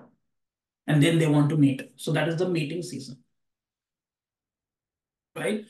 And the peacock has the ability to crush the serpentine energy at his feet. So Rahu and Ketu can be crushed by Kartikeya because he is sitting on that peacock. That's the connection you see. That's why he's called as Subramanya also. And is worshipped as the Lord of the serpents. He is the protective Lord, Subramanya, of the serpents. Okay. So Agni here is like a catalyst. Agni is the catalyst in any chemical reaction that you see, chemistry, we do all those mixing up, some colors will come, that is all the chemical reaction that is happening is the Agni. So also we see there is a form of Agni which is called as Jataragni. So there is Jataragni in Ayurvedic parlance. There are then what is called as a Dhatva Agni. Dhatva Agni means we have Sapta Dhatus, 7 types of Dhatus. Dhatus means what we are made of. We have tendons, ligaments, muscles, bones, and other things. So totally we have Sapta Dhatu. So that Agni resides in them as Dhatva Agni, 7. Then there is Bhuta Agni. What is Bhuta Agni? Panch Mahabhutas. So Agni resides in each of these elements also, which is fire, earth, air, water, and ether. He is there in some sense. That is called as Bhuta Agni. So totally 7 plus 5 plus 1, 13. Jataragni. The Ayurvedic form of that is the digestive fire. And what is the fire that is there in our brain, which is the Vishaka Nakshatra, which is the fire, is the intellectual fire. The brain power, which fires all our cells in the brain and the body, and the metabolic fire, which is there. So all of this energies will come in Krittika Nakshatra. Okay. Also, Sandeep, you know about during what is that Makara Viluku as well. We now will be having the Right. in Kerala, Shabrimala. They will see a kind of a flame which is coming from the forest during the Uttarayana, when it begins, Makara Sankranti day, that is when you will see this Makara Vilaku, isn't it? Yeah. So that is the bringer of the new light energy towards the northern hemisphere. So again, we know that 6 months the Devatas Uttara, they are awake, that is the day for them. 6 months of our human year is night for them. Dakshinayana. So the path of the sun also is a form of Agni called a Vaishwanara. And if you see, Agni comes and he also presents to Nara Narayan, which is Arjuna and Krishna. He presents the chariot, the Gandiva bow, and the story of the Khandva forest and how he burned down the Khandva forest is again a story of, it's a reason why, Nara and Narayana, which is Arjuna is a Nara and Narayan is Vishnu, which is Krishna. They get the celestial weapons with them. So they're not driving on a chariot which is of, human origin. It is celestial origin. the chariot itself. The bow also, the Gandiva is gifted by Agni to him. Okay, so all of this has very many stories that you can see, but I will end and I will add more as we go along. But I wanted to leave that there is a yogic side to this nakshatra also, which is it is the center point, and the other two nakshatras which are falling in the behind it, and you will see Prajapati is the creator, Yama is the one who takes away whatever he's created. And where do we go? We go into fire. So we are born inside water, which is the umbilical fluids of our mother. We come to earth when you are delivered, when the umbilical cord is cut. What is the umbilical cord cutting? It is Krittika Nakshatra. Krittika is the instrument which is used to bring you to this world. So Krittika is a sharp object. You can use a knife, you can use a scissors to cut the umbilical cord so that the water flows out, which is from the Bharani. Bharani is full of water. Apabharani, the water flowing out, or the water bursting, which is the mother's umbilical fluids burst, or it is cut. The water flows, Kritika, and then you are birthed. So you come to earth and you breathe air, and finally we go back into fire, which means when our dead bodies are burnt, the ash and the bones are gone and deposited again in the flowing river, so that that body will be found again in water, which means another womb. You go back to water inside the womb. So water, earth, air, fire, again water. So the cycle will continue. That is the whole thing about these nakshatras. Coming from the Ashwini nakshatra is the horse. What is the horse? It's the sperm. The fastest sperm which gets to the egg becomes victorious. Why? What is the reward for the fastest sperm which swims the fastest and goes to the egg? The reward is its head is cut off. The fastest horse which was running towards some goal, the head is cut off, because as soon as the first sperm enters the egg immediately cuts it off, because whatever genetical code information is there in the head of the sperm, the tail was only for moving and going towards, isn't it? All other millions of sperm which were wanting to be the first to get there are all left behind. So that one horse, that is why Ashwini is the horse's head. And what is Bharani? It is the one which cuts your head and takes you in. Once you're taken in, then you fertilize and you multiply. That's Bharani. Bharani is multiplier. Kritika is cutting of the umbilical cord. Then everything comes. Then what is the opposite that you were talking, which is Swati, which is breathing air. Okay, Bharani, opposite of Bharani is Chitra, where your cells are multiplying. Vishwakarma is the creator of the fetus. Starts multiplying till you become a big multi-organism.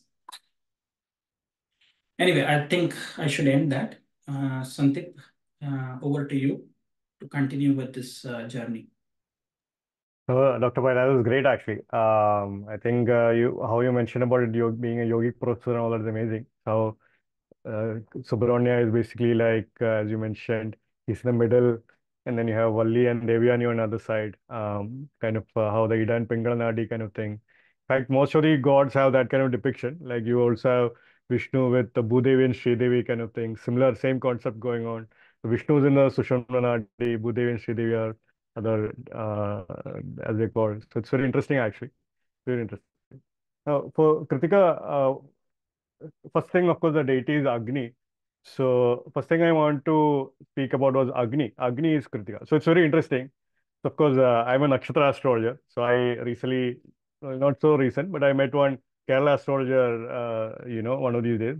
This person was asking me, how can you use Nakshatras to make prediction and all that? So I was basically telling him, he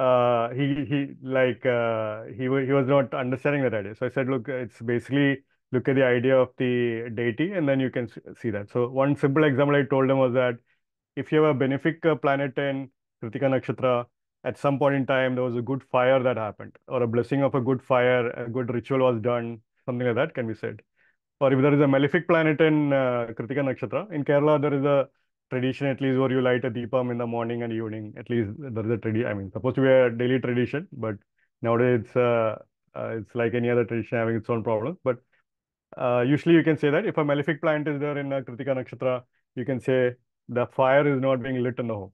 Simple as that. So that kind of thing. So he was immediately able to understand the concept which I was telling him at that point in time, because now he could click. Okay, it's like now in general Jyotisha you're using similar kind of concept. You can get to the same thing in different ways. So it was very interesting. So this idea of fire, the Agni. So a benefic planet at some point in time, a good fire could have happened. Now, this could mean that at some point in time, a ritual might have been done. Now, why is it that fire is used in many rituals and so forth? That's very interesting. Um, in fact, there are many kinds of fire, which Dr. Pai also explained: the home fire, the death fire, and the fire in the household and so forth. The fire to connect with the gods, which was very interesting. In fact, there is some more additional kinds of fire. Dr. Pai again mentioned the digestive fire. Then I think the fire of the lightning is one of the fire which was also mentioned. There is a different kind of fire depending upon the offerings you are giving to the fire. You also get different kinds of fires actually. So sometimes if you offer honey, so it's like a different kind of fire. If you offer flowers, it becomes a different kind of fires actually. Sometimes you can offer kheer to the fire. Now it's a different kind of fire. So fire is having that kind of quality also in terms of that. So different kind of flowers can offer. So there are many kind of fires like that. So I think there was one. You have this the Hiranya fire, Hiranya Agni as it's called, is basically the Agni which Dr. Pai mentioned, which is like the Agni, the Agni of the fire rituals. And then you have the Trimadu fire, which was very interesting. It becomes Kanaka Agni, in which you're offering milk, sugar, and honey, the Trimadu kind of thing. If you offer to fire, that fire has that different kind of quality. And then if you mix that with, if you offer to the fire rice and kheer, then it becomes kheer is the Indian dish, sweet dish and all that, made with rice. It becomes Krishna Agni. And then the Padma, in Padma Homa, usually they say if you offer flowers, it becomes like Suvarna and Lohita Agni, which is interesting. And then if you offer sesame seed to the fire, which is normal in Pitru Homas and all that, that becomes Dhumini Agni. So it's the Agni is supposed to be different. And then you have the Manojava Agni. If you in basically if you're offering any invocations in which gods are coming in, that becomes that. I think Dr. Pai also mentioned Pitru Homa is also different kind of Agni. If you offer wood to the fire, it becomes something called as Karalika Agni and all that. So different Puranas show different kind of Agnis actually. Pure milk is offered to the fire. You can even do that. It becomes Rakta Agni and Bahuruba Agni when you're offering flower again and different kind of thing. And then daily fire which you're using. So this is a very important point. So different kind of fires can carry different kind of properties also. So it was very interesting when Aditya was mentioning in the Adhiratra Homa, the Adhiratra fire ritual, the entire thing eventually, is it possible that there was a cloud seeding uh, properties to that fire, and when that fire goes to the top, when the clouds have been seeded with that particular fire, you're getting rain and all that. So is it a big blessing to that land when they do the Adhiratra Homa? So similarly, different kind of fires will can you give you different kind of blessings. Now, for some instances, they say that if you want blessing of a desire fulfilling goddess like Ameshwari and all that, quite often they will say that you need to offer one particular kind of flower, 10,000 flowers with this mantra, and then after that, along with ghee, then you get the blessing of that particular Devi and all that. So you want blessing of Vishnu or something, they'll say you have to offer blessing, you have to offer 10,000 lotus flowers to this particular fire and all that. They will say that.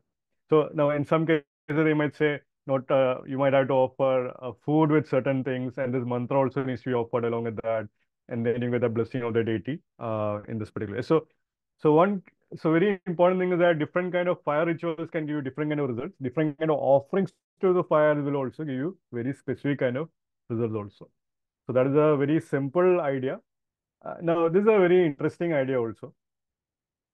So now the Agni, of course, if you have any plant in Krittika, the takeaway from here is that you should start doing a fire ritual yourself. That's the first starting blunt point about it. Now, nowadays there are a lot of people starting to do many kind of simpler homas, like you have the Agnihotri, which mantra Dr. Pai mentioned in the morning. Agnihotri is the simplest homa that can be done exactly at the moment of sunrise and exactly at the moment of sunset. You are giving three kinds of offerings, which is basically interesting. Again, you offer cow dung, you offer rice, and then you offer ghee. Three things are offered to the, so you chant that particular mantra, the Indraya mantra and the Prajapati mantra, the Agneya mantra and the Prajapati mantra in the morning, sunrise and sunset.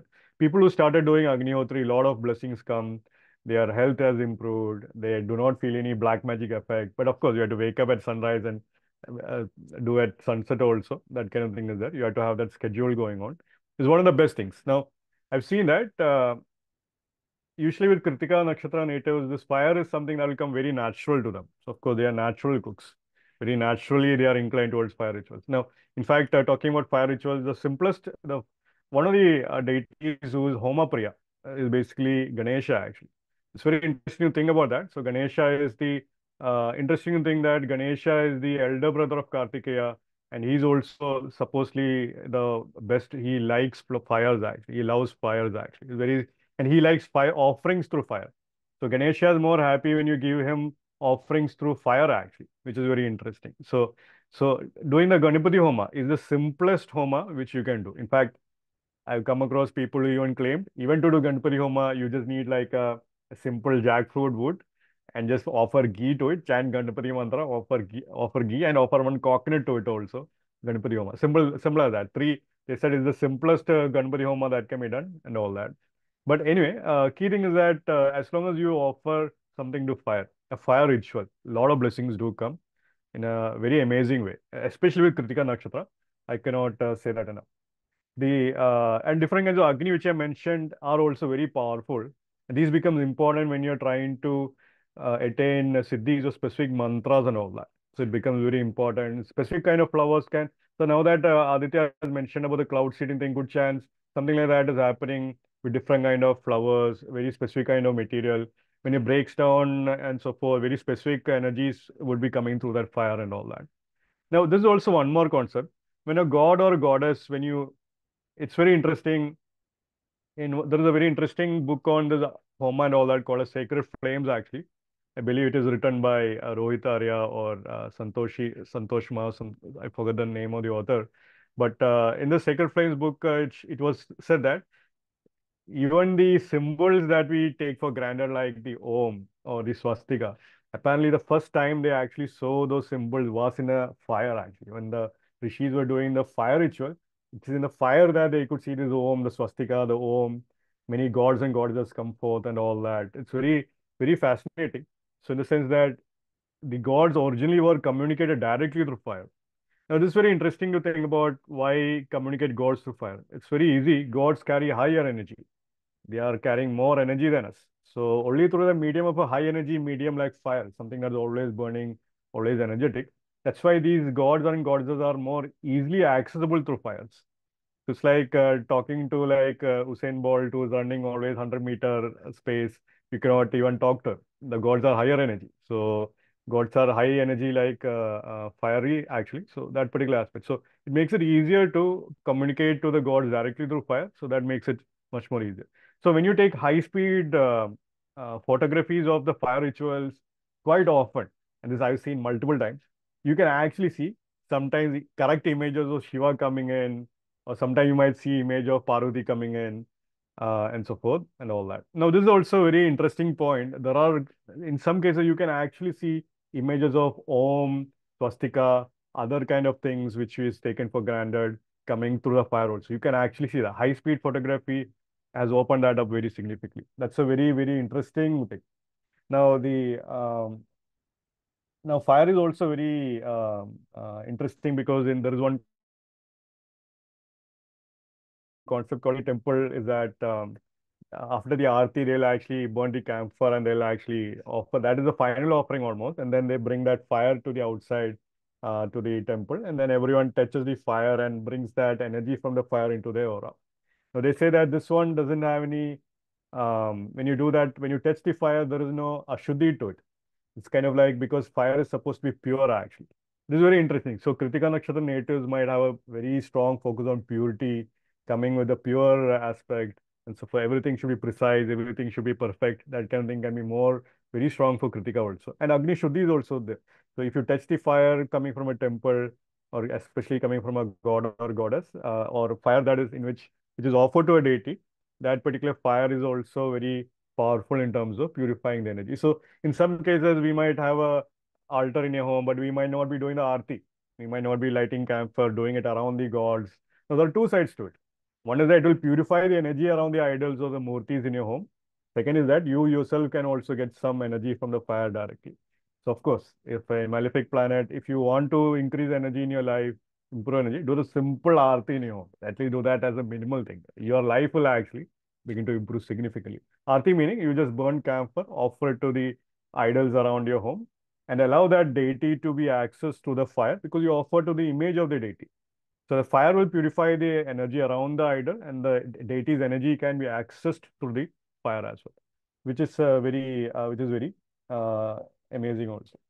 Now, the southeast, of course, Aditya also mentioned how the southeast direction is linked with Agni. Agni, as it's called, can be linked with the southeast also. So, of course, the takeaway from that point is definitely look at the southeast direction of your home. Do you have problems in the southeast direction? Is the southeast direction clean in your home? Is it perfect? Are you storing garbage there? So if that is the case, you'll have problems. So definitely you have to make sure the southeast direction is kept easy. Now, southeast direction is also linked with Venus direction, which is very interesting because Agni is linked with Venus. Who would think like that? But definitely, if you think in terms of the masculine virility, masculine sperm, and all that, definitely Venus is also Shukra. Agni can also be linked with Shukra also. That kind of thing can also be seen. So the southeast direction needs to be kept clean and so forth in order to invite the energy of wealth, in order to invite the energy of Venus also in general. So that is also one more point. Now, the other point is that, of course, in the world map, the southeast is actually linked right now with Australia, the current cricket world champions, unfortunately. But anyway, then they are the Australia direction, and New Zealand is also linked with southeast direction. So usually in general, you will see with Krittika Nakshatra natives or any dominant Venus natives also, they might be naturally having some karma with Australia and New Zealand and Southeast Asia kind of thing and all that. So for them, visiting Bali could be an important thing for them and so forth. That kind of karma could also play out. So that's a very subtle point, but it's an astrology kind of point which you can make by the link of Kritika with the Southeast direction and so forth. In fact, this is also interesting. They say the Chola Empire of Tamil Nadu was the only empire that actually had an island that empire that extended beyond India to the South Asian lands also. So, and they were hardcore worshippers of Kritika, Kartikeya, and all that. So, without doubt, you can see that very interesting energy of Agni getting stimulated, and then the Kritika, Kartikeya's energy activating. Agni energy is very strong. So, naturally they would go to southeast direction to conquer and all that. Very interesting to think about.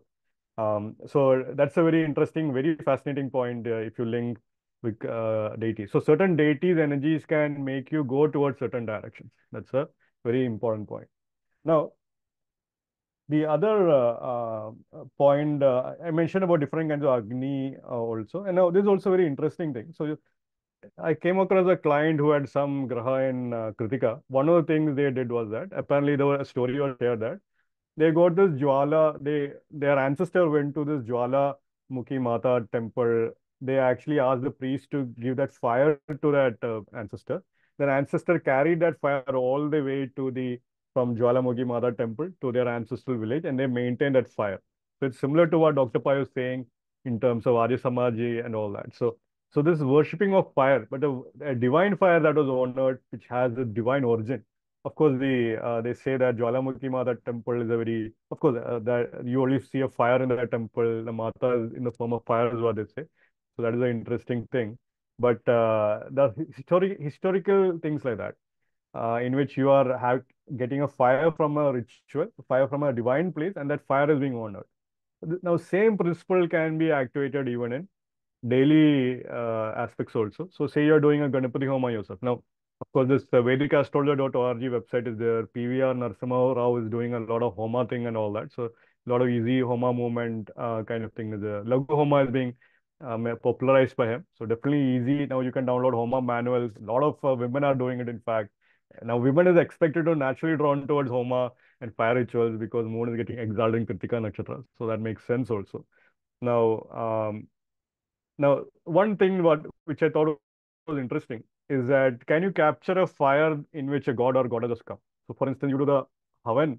The Havan Kund fire can be captured in a separate diya, and you can actually do that. So the diya which is lit from a, sometimes in some cases when you're doing specific rituals, many times the fire is actually taken from the home temple. Even when you're doing a Havan in your home, you actually have to take the fire initially from your own puja room in front of your gods, and that fire is used to light the Homa fire actually.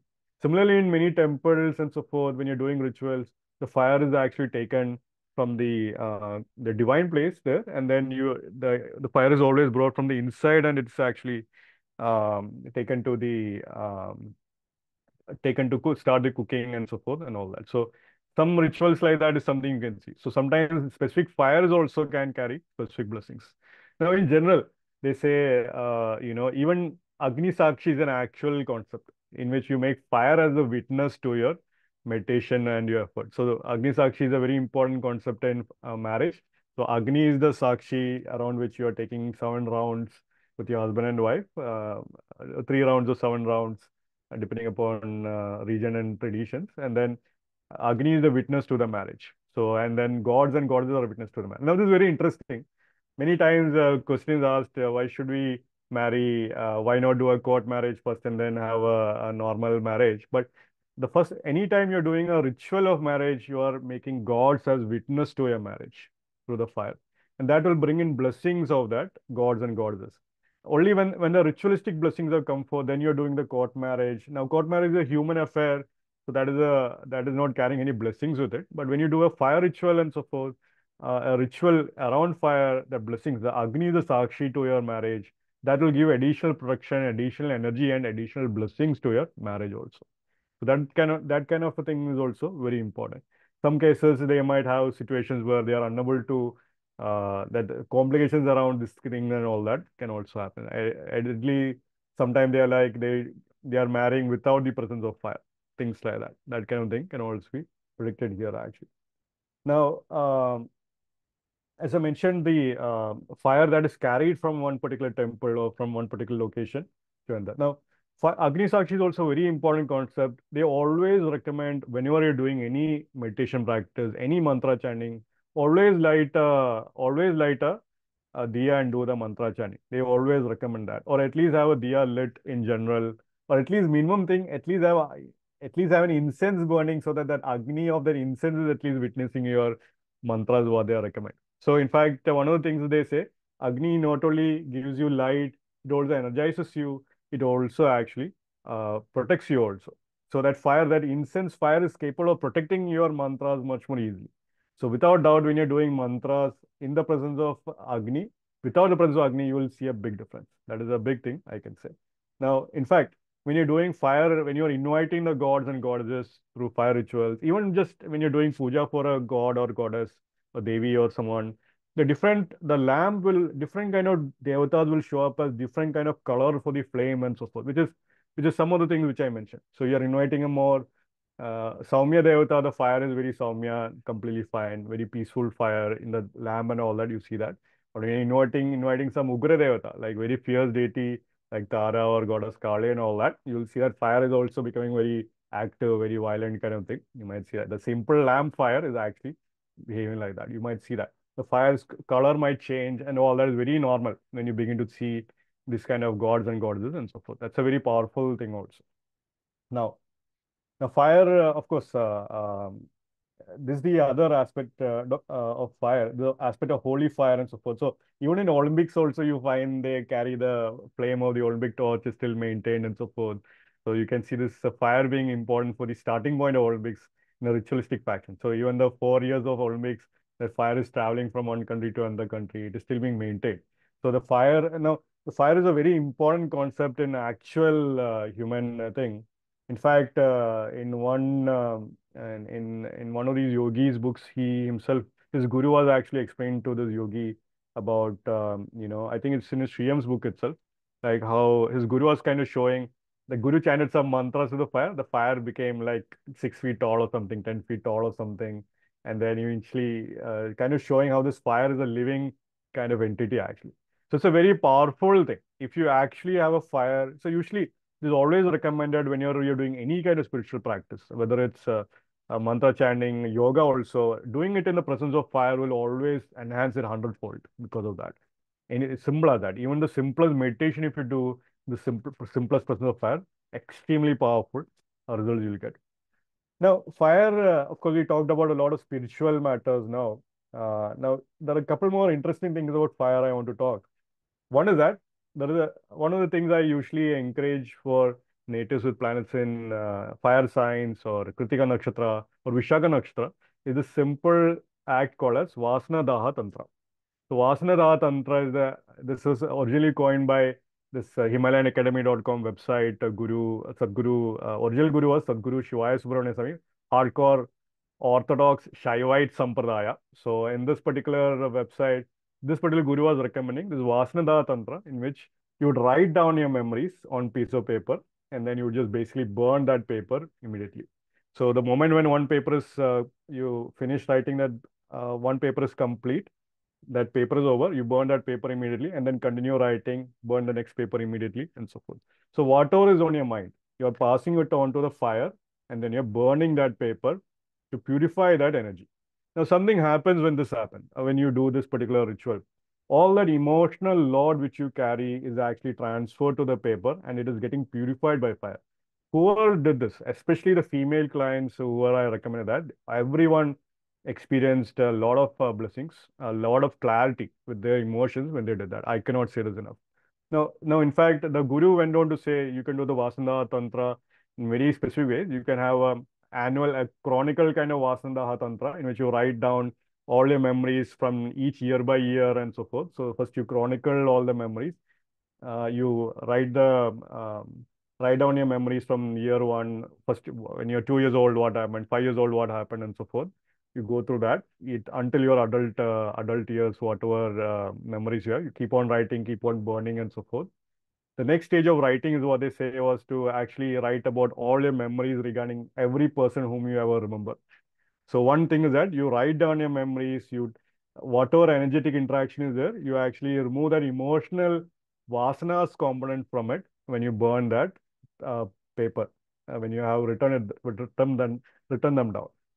So that's the second phase in which you are writing it by the people whoever you write them down and you burn that up. Third thing he recommended was to, depending upon the intensity of the experience you have. So sometimes you might have still that memory of like this was very close encounter with death experience, or this was the biggest blissful experience in meditation I had. Or sometimes here also, this is where also that guru says, if you still have any porn stars still running in your mind, if you still remember that porn movies and all that which you watched, if you still remember your highest sexual experience and all that which you have, write them down and burn that up also at this point. Now, something happens when you do this thing. All your mental moon energy is actually transferred to the paper, which is Mercury, and you're burning it up, which is purification is happening through sun and so forth actually. So it's a very powerful ritual. Vasana Tantra is a very, very powerful thing. In fact, the same guru whom I mentioned, he has this big Hindu monastery in Kauai Island in Hawaii and all that. He said that this is a very interesting point. So usually when you do Homa, uh, usually one of the things which the priest would ask is that write down the name and nakshatras of everyone who is present here. And in the end, then the priest would put that paper into the fire. So he's like, so basically the idea is that whoever is present here should get blessings. But to be more specific with the blessings, you write down the name and nakshatra. The helpers of that particular god will get those names and nakshatra from the divine loka, and then they will actually start to be more precise with how they can help and all that. Now, in fact, this particular guru was also the opinion. If you're doing a particular havan every day, you're doing a Ganapati Homa, for instance, or every day you're doing a Agnihotra, for instance, you can write down whatever your prayers are. Oh God, give me this, give me that. Oh God, help me with this. Oh God, help me attain moksha. Whatever be the prayer you have, offer it to the fire. Now, say you are having a legal thing. So you are in a human situation. I have this particular thing. My contract with this company is having this particular clause is having a problem. even take a photostat of that contract and offer it to the fire is what this particular guru was telling. Be more precise with regard to your prayers, be more precise with regard to what you're informing the gods and so forth, which is very, very interesting idea. So very simple idea from practical sense. If you have any prayers, always have that, try to offer those prayers to through the medium of fire in front of a deity. You might see some amazing results when you do that. It's a very, very powerful thing. Of course, in this particular guru's ashram, in Kauai Island, there is apparently they noticed one thing. There is a big Nataraja statue there, and there is a fire, like a fire that is always kept burning there actually, Akhanda kind of diya going kind of thing there. Now they observed that whenever they wrote down a prayer and offered it to that fire, their prayers got quickly answered. So a lot of requests came to that particular temple. With world over, people are sending their prayers to that particular temple, so they could be offered to that fire, and that prayer would get answered. Because of course it's in a Shiva temple and all that and so forth. So very interesting observation. This has a lot of practical thing to it. You can also do it wherever you're at. If you have a deepam in your home and all that, if you are lighting a diya in your home, you can easily burn that paper in front of the deity after you chant a lot of mantras. You can see your prayers getting answered a lot. Now, this is also a very interesting thing, because when you look at Chinese occult systems and so forth, many of the systems in Chinese things that you draw like a symbol, you draw like a thing, and you have to burn that actually.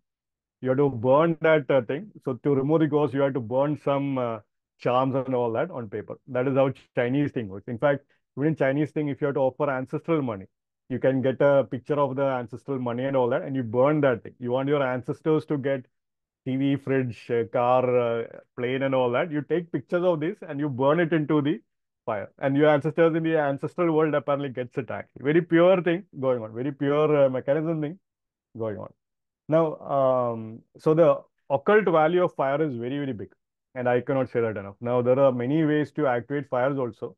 Like I said, many times I've seen people would burn a specific symbol to that fire for 30 days and so forth. Then they get that fire in a very particular quality and so forth. And that sometimes getting when you have burned something, burned a charm for 30 days, and then 30th day, at the 30th day, you might get a very specific quality from that fire. And it could have its own energetic blessings without doubt. So that's a very interesting thing with fire. Now, Murugan is a very interesting figure, but here in again, I mentioned the Chinese thing and all that. So what is interesting here with the Krittika Nakshatra is also like this whole concept of the god of war actually. So these Nakshatra natives are quick to quick to fight. That's a very easy thing you can say. It's the god of war after all. It's the final Nakshatra pada of Aries after all. So definitely they're quick to argue, quick to be willing to go to battle and all that. That kind of energy is there. Now, god of war is a very interesting concept also. Definitely, so these Nakshatra natives might have experience with war. They are more prone to like becoming soldiers in the US and so forth and all that. They might have had their own Afghanistan experience, Iraq experience, stuff like that. That kind of thing can also be happening. Or at some point in time, a war could have affected their family history. Some kind of karma with war can be seen there. The god of war, Kartikeya is the god of war. And that's a very, very interesting concept also. Because many times you find there are certain temples, even in China and all that, you might find temples where warrior energy is actually honored. So that is where you see. Now, interestingly, you find the Kartikeya's weapon is the spear or the veil. So veil, of course, is the spear actually. So many times, in fact, in Chinese martial arts, spear is considered to be a more strongest weapon even than the sword actually. So because it's very, you can be quick with your actions, and you can give you quick results and so forth. Now, usually these natives will be drawn to the art of martial arts and all that. That's a very normal thing. And they might be drawn to the art of Kalaripayat martial arts, Tai Chi, all the Xingyi Chuan, all that particular martial arts. Various martial arts can easily come for them. That is also one of the other aspects with God of War, with Kritika. Now, the Murugan's veil is an actual thing. You can actually get Murugan's veil blessed from Murugan temple. You can carry a small veil with you as protection. That's a very easy thing. It's a practical South Indian thing which many people do. You can always get a small Murugan's veil, get it blessed from a temple, carry it. Of course, you can also donate a Murugan's veil to a temple to help you get some blessings. I remember someone had shared with me that they got a dream where one ancestor was going through a health crisis. The other older ancestor came in their dream and advised them to basically donate one whale to a Murugan temple. When they did that, the other ancestor was able to come out of ICU and all that. So makes perfect sense actually. So you never know. Sometimes offering a weapon to a deity can help you out a lot, especially for Murugan. Donating a whale to a Murugan temple can be very good. Now, need not be just Murugan. You can also donate other kind of weapons to gods also. So you might have goddess Kali temple. You can always donate a sword. You can donate a sword talwar to a Mata temple. You can donate a Trishul to a Bhairav temple. You can even donate like a sword to like any of the other gods and a Gada to Hanuman temple.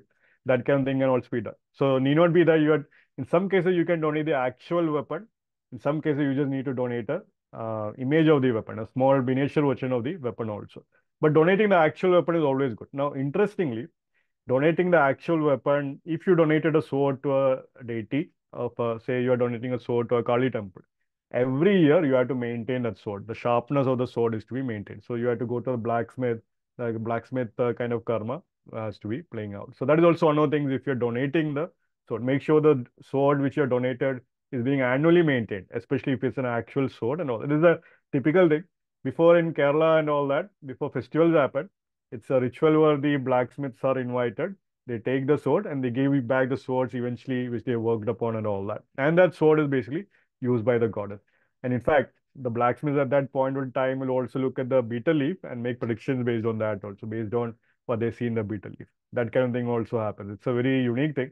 But yeah, that kind of thing happens. But this karma with weapons, which Aditya also mentioned, the karma with knife, the karma with blade, is an actual thing for them. So they might get hurt by weapons. They're using a knife, then they're suddenly hitting their hands. That kind of thing can sometimes happen. Sometimes, however, you can also use this in a spiritual setting, in a spiritual way. The easiest way to do that, of course, if you have a murti in your home, you can always get a Murugan's veil and keep it in your home, as I mentioned. Now, some people in different traditions and all that, they will actually get swords and talwars and all that and keep it in their home. I know some people who do that. But you can also do a simpler thing, which I've seen that works with that. You can get the steel called as Damascus steel. It's like a very unique, powerful spiritual steel. And it's carrying more spiritual energy to it. Hold it in your right hand and meditate. Meditate upon any goddess Kali or any Mata kind of thing, like a Durga or someone. Hold it in your right hand, meditate or chant some simple Durga mantras. Face the east direction is what they recommend when you do that. And then hold it in your right hand, pray the Durga mantra and meditate so that the energy is stored in that dagger, and then you can just keep it in your spiritual altar like that. That's an easy way to activate some good spiritual weapons energy in your chart, that kind of thing. Now, what is interesting is that you find many of the shamans will naturally be using the spiritual knife. They'll good chance they are already using a spiritual dagger. Now, definitely, Krittika Nakshatra is the nakshatra where this is also one of those shamanic nakshatra, just like Barney and all that, where they are more likely to do spiritual practices, more likely to do heavier mantras and all that. Now, Krittika is also the Agni is having 7 tongues. So these nakshatra natives are gifted with mantra chanting. In fact, this was one of those interesting things which long ago a friend of mine did some research on exorcists actually, people who exorcise as demons and ghosts. So usually, apparently, exorcist people apparently had a prominent Kritika. So some Christian monk or someone who actually exorcised ghosts or someone, he apparently had a prominent Kritika. So if you're exercising, this can be an actual karma for them. They might go into some home, they are doing some prayers and so forth, and they might actually have to banish the ghosts away. That kind of thing could happen. Now, sometimes you feel, relatives who are very vocal, that they start talking, they are not going to stop. Sometimes you can meet those kind of people. So, no ghost is going to survive in those homes also because they are always constantly talking. No ghost is going to be patient. That kind of thing can also be seen. But this banishing karma is also one more thing that can happen very strongly with Kritika. Now, um, the other thing, so this mantra chanting karma is very strong with Kritika. So there are certain nakshatras where I encourage to do mantras. Definitely Magha Nakshatra or Purafalika Nakshatra. Kritika Nakshatra is a very big nakshatra. If I see any planet there, I encourage them to do any kind of mantra. They are gifted in mantra chanting. Pusha Nakshatra. These nakshatras, if they start doing mantras, a lot of blessings come to them very easily. They are gifted in mantra chanting. They can be very precise in their intonations and so forth. And definitely they are also very creative. They can definitely have a lot of creation aspect also in their aspect. So a lot of creative people, a lot of singers will have Kritika, a lot of artists will have Kritika. In fact, I remember in Dr. Pai had taught about, I think the example he shared was that of Catherine Hepburn or someone. Catherine Hepburn, there was one female actress who had prominent Kritika. Most of the times, most of the actors will have Kritika. That is one thing that can also happen.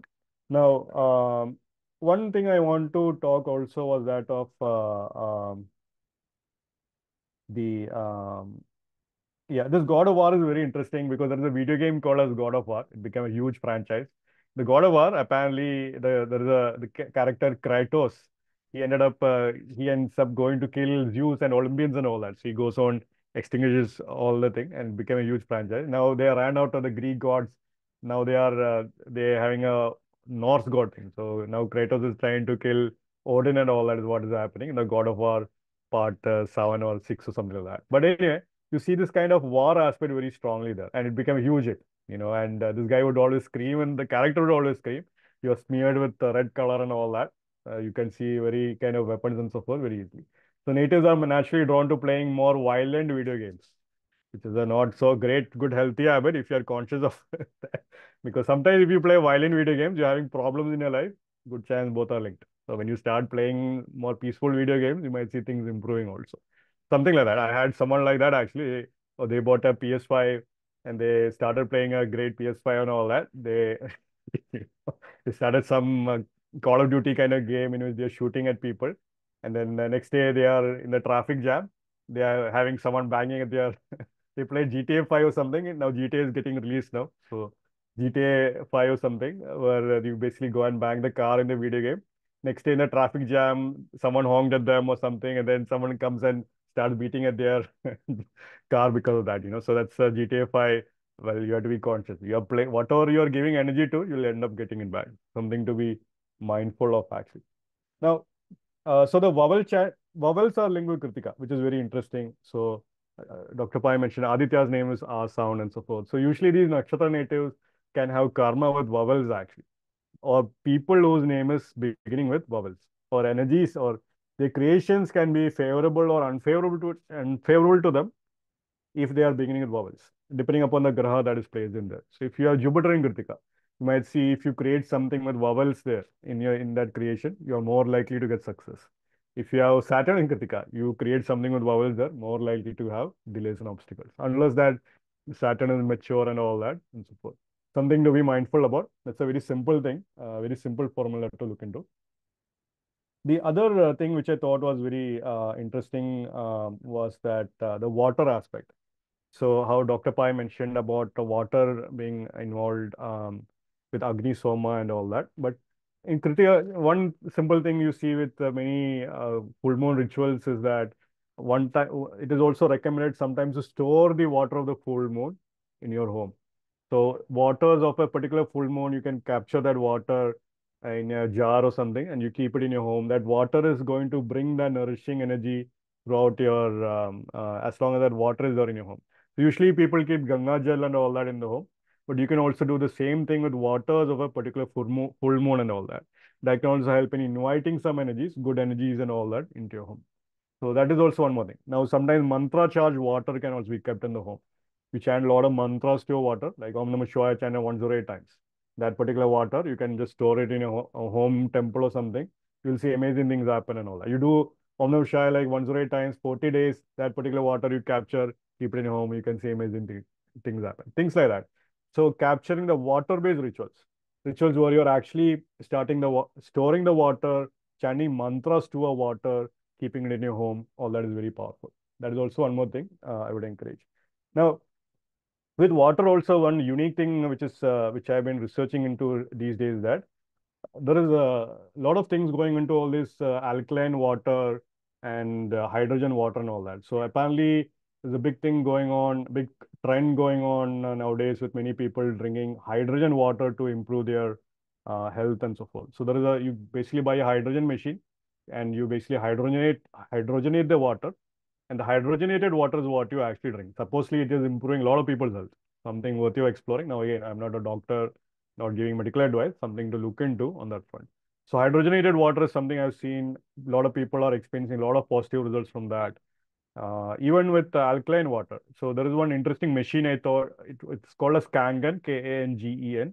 Basically, they make that water more alkaline. Now, again, this is not a full-on solution, something to worth exploring into. Sometimes when you have malefics in Krittika Nakshatra, the water you're drinking is having a problem. You're drinking more tap water. Sometimes the tap water need not be always good for you. Maybe you might have to invest in mineral water. Investing money into that good mineral water might actually be good, be giving you good health and all that is worthwhile, especially if you're having health problems and so forth, something worthy of considering.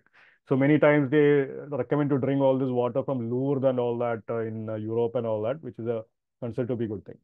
Now, a different thing which I see here um, with Kritika, yeah, of course, Dr. Pai mentioned in how Shabrimala, then Magaravalka happens, in which the lamb, there is a big flash of light that happens on Magaravalka day, which is basically the day when sun enters into Capricorn sign. You see that in Shabrimala. In Arunachal and all that, basically there is a ritual in which Arunachala is the fire lingam, which is very interesting considering Kartikeya is the god of war and linked with fire and all that.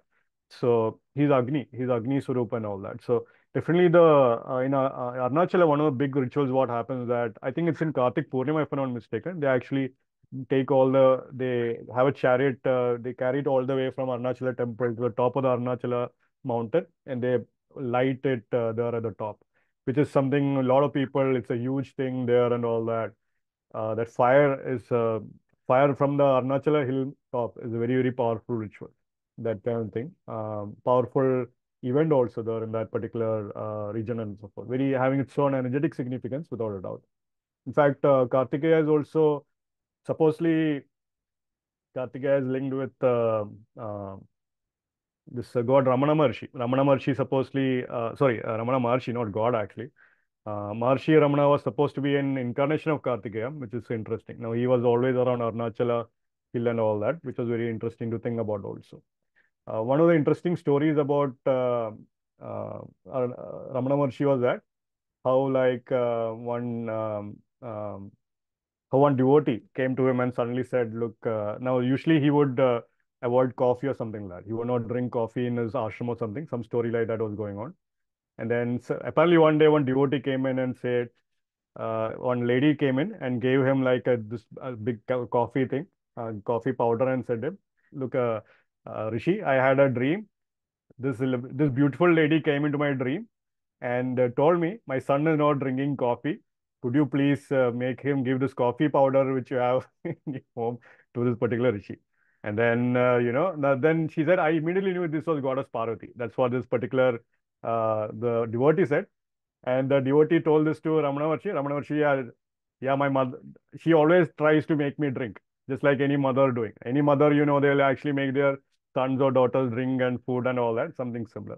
So usually that kind of karma, the karma were a mother giving you food, a karma around a mother becoming a mother making you drink milk or mother making you drink tea or coffee or something like that.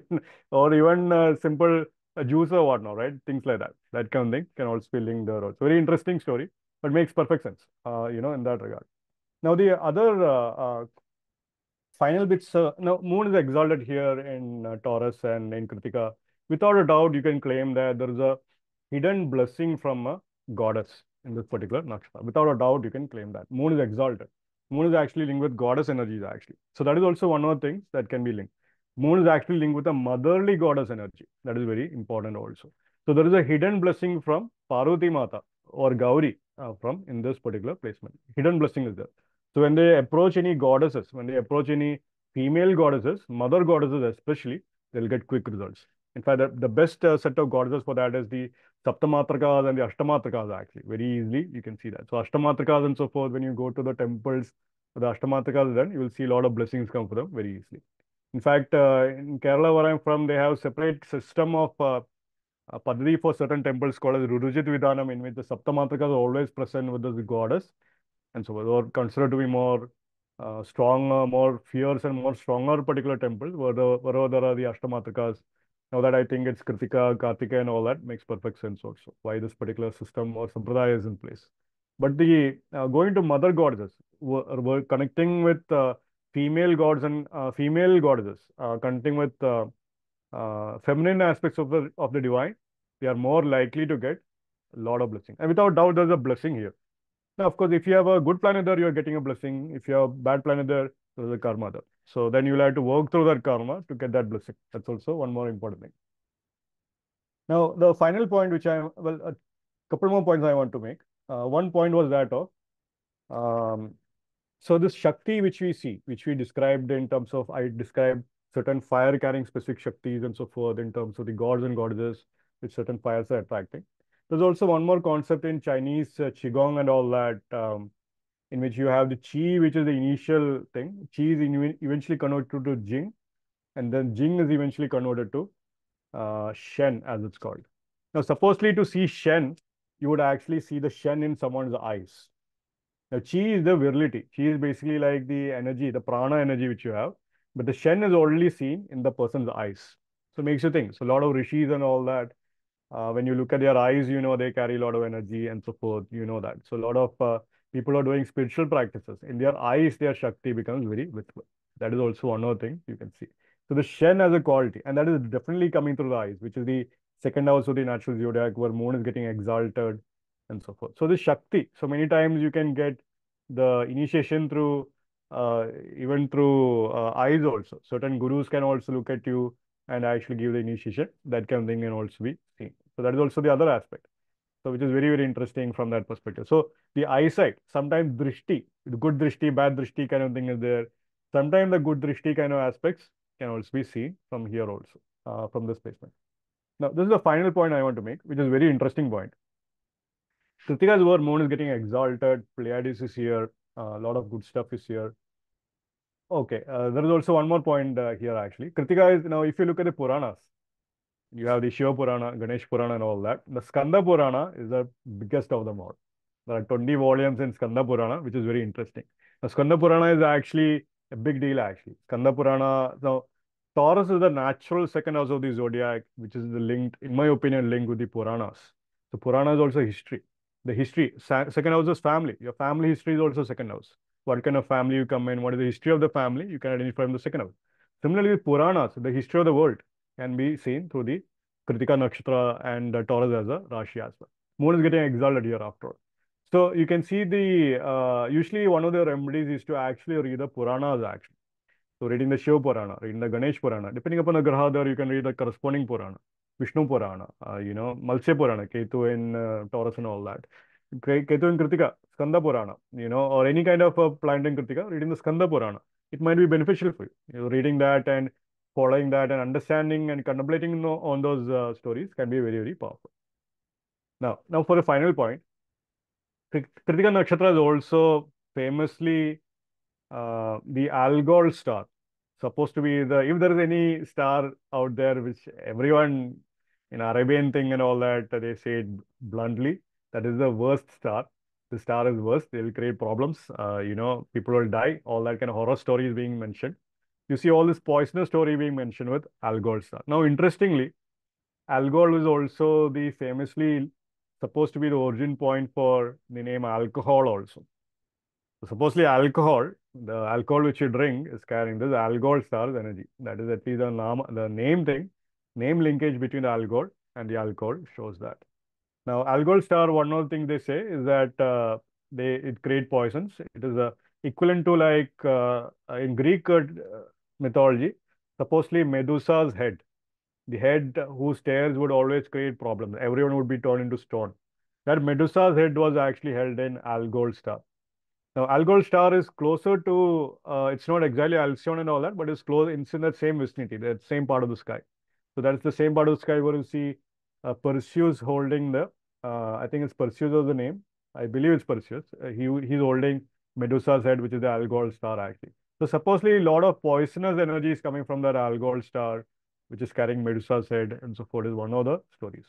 Now, therefore, usually these natives, if there is malefics here, definitely they can have alcohol drinking problems and all that. Alcohol problems, drug problems and all that. They might have to watch out for it. Now the negative thing. Now usually the problem here is also with the alcohol. Now supposedly one interesting thing is that usually meditating upon many nakshatras are recommended in terms of getting that nakshatra energy. However, if you end up meditating on Algol star, you might be getting problematic nakshatra energies also and so forth. So just be cautious on that front. Very important. The other thing is that famously they said that if Algol is the problem, the solution is the Perseus star. So the Perseus constellation, which is close to Algol, is something you can meditate upon to improve the energy. That is also one more interesting thing there actually. Now, so instead of meditating upon the Algol star, they recommend to meditate upon the constellation of Perseus, which might be beneficial. Now, this is a important point also. Let's see. So, Wait, you discussed this Algol star. I just wanted to show this. yeah, good, yeah, This is Pleiades, Krittika. yeah, This is Rohini, Aldebaran. right, So Algol is somewhere here. right, So very close to basically Bharni and Kritika, of course. Kritika is here. This may be Bharni. So close to Bharni, and I was thinking about this point of Algol right, yesterday, and it was right. like, so yeah, so around this region. It's around that region, yeah, exactly correct. So what they say is that not to meditate upon the Algol star, which is actually linked with the original alcohol, but meditate upon Perseus star. So somewhere in between, actually, the stars in between, which is supposedly very good, actually. Apparently, that can prevent your alcohol drinking tendencies and all that. Apparently, that's what they claim also. They claim also something worthwhile looking into. But alcohol, of Looks course, like, yeah, good, this yeah, looks like an Aries, Bharni. So Bharni will be somewhere here, and then yeah, Kritika is here. So yeah, Ashwini, Bharani, and then Kritika. So it interesting, looks like more like alcohol is going towards Bharni part, in fact. interesting, yeah, yeah, okay, yeah. I think it But was yeah, close to that region. Yeah. right. So that's one thing. So Cutting of the course, head, cutting the cutting the head. head in the themes. Exactly, yeah. So yeah, of course, Medusa's head had to be cut and all that. That's the thing there. So that is also one more thing.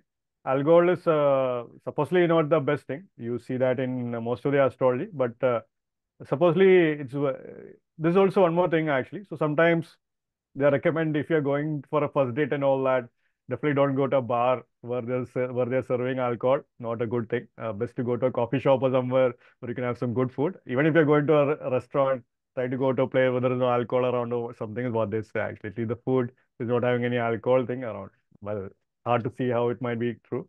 Used to be that the first dates would happen around temples and all that in India. That's what would at least happen. At least the families would meet in temples before they would decide things and so forth. But anyway, something to think about that.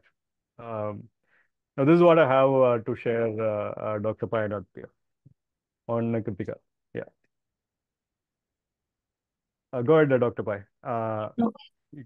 Oh, sorry. No, I think it was a very, very interesting topic that you had brought in on many aspects as well on Kritika. So I think all the audiences are going to really like this part.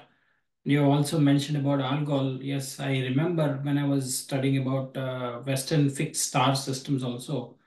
In the Western system, they consider Algol to be connected to beheading. Many of the beheadings that happened in the English, the kings and the queens, many of them used to be beheaded. So, Algol was dreaded to have connection with that. So interesting that this is also, as Aditya was saying, it falls somewhere very close to Bharani Nakshatra. And then we can also see how Ganapati also lost his head. We also know Vishnu also, in one instance, where the string of his bow cut off his head, and then a horse's head, which is Hayagriva. So there are so many stories of losing head. We are also talking about Daksha Prajapati losing his head and then getting a lot of these themes can be connected to the sharp object, which is, so that is all very interesting that we have brought these things up. So yeah, Aditya, Sandeep, any other final comments before we wrap up today's discussion? Yes, I was just looking when he said about Algol, Jeffrey Dahmer.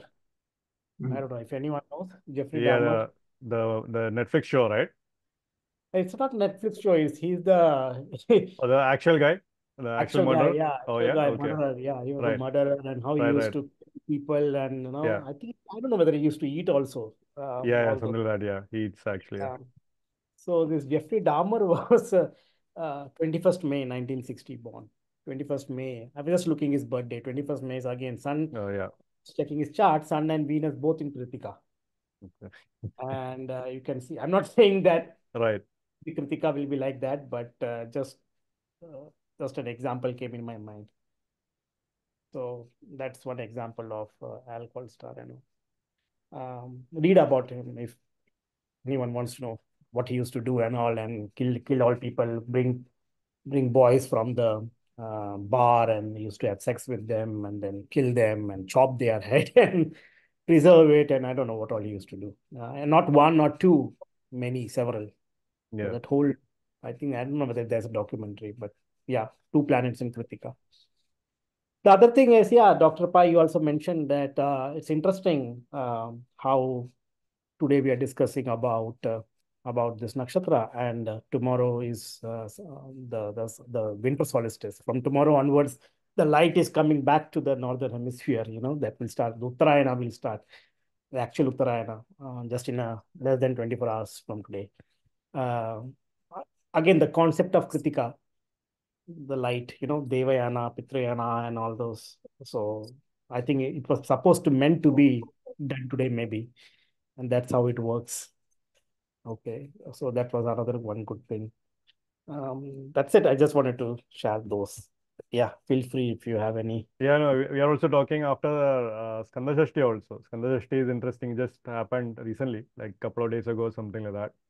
So we are talking, we ended up talking Kritika. We need Skanda's blessing to get this over, so that's also No, potentially absolutely. possible, yeah.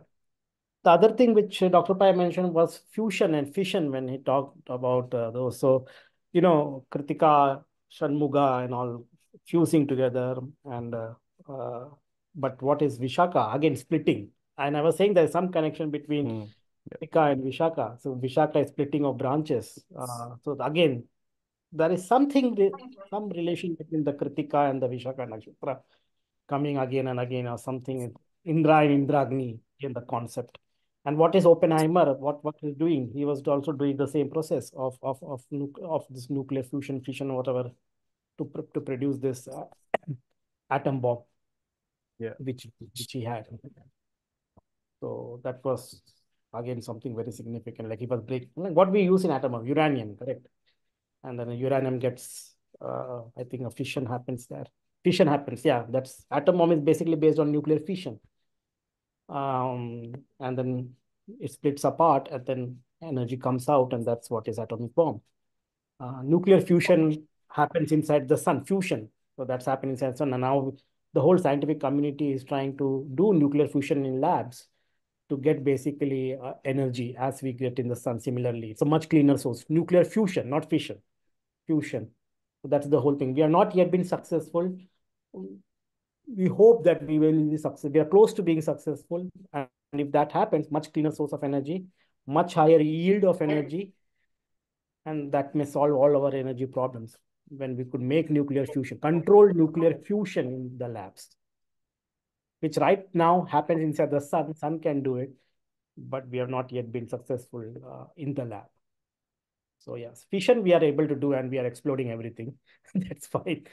But fusion is, yeah. So yeah, maybe.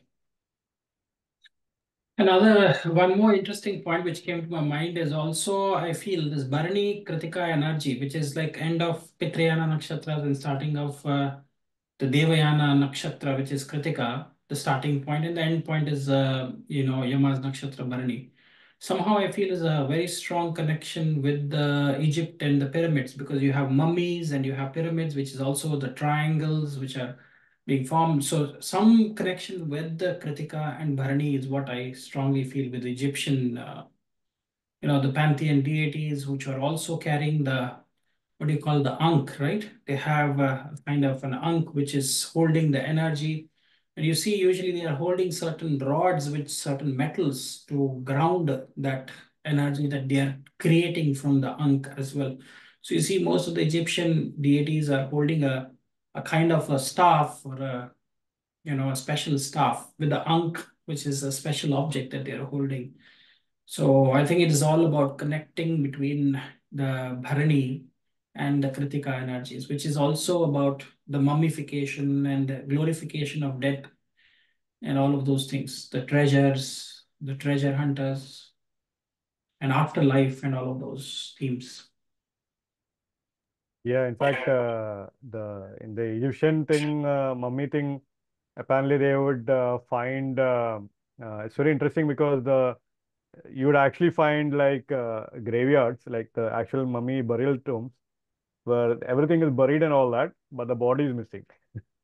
Like you actually find that coffin and all that, but the body is missing. So apparently, one of the things they are saying is that the like a lot of siddhars, for instance, famously siddhars converted their body to light and all that. What they're saying is that potentially what the after the burial thing, and you see a lot of this scripture, this symbols and all that in the inside the burial tomb. After the burial, literally they were able to convert their entire body to light from the coffin or something like that. That kind of thing is very interesting thing actually. So maybe there might be something there actually. So Siddhar is of course linked with Kartikeya, a huge deal in South India and all that. Potentially something like that might also be happening. It's very interesting.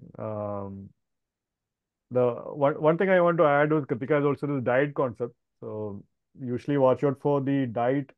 Diet is the food which we eat, but what is also the emotional food we eat? What are the emotions which you are nurturing? Are we focusing on more negative emotions? Are we focusing on more positive emotions? Now, in this day and age, unfortunately more the violent emotions are more easily accessible, more positive emotions, So that's something to watch out for. So that's one thing. It's interesting because Rahu is considered to be exalted in Rohini Nakshatra, but in the entire Taurus, you see that Kritika theme is going on here, and Moon is also getting exalted. It is interesting to think about. So in some Parashara beliefs, according to Parashara Rishi, the Rahu exaltation is in Taurus, but in Oi Nakshatra. So the emotional diet aspect is one thing which I want to highlight here. Moon is getting exalted here. Are they nourishing more positive emotions? Are they nourishing more negative emotions?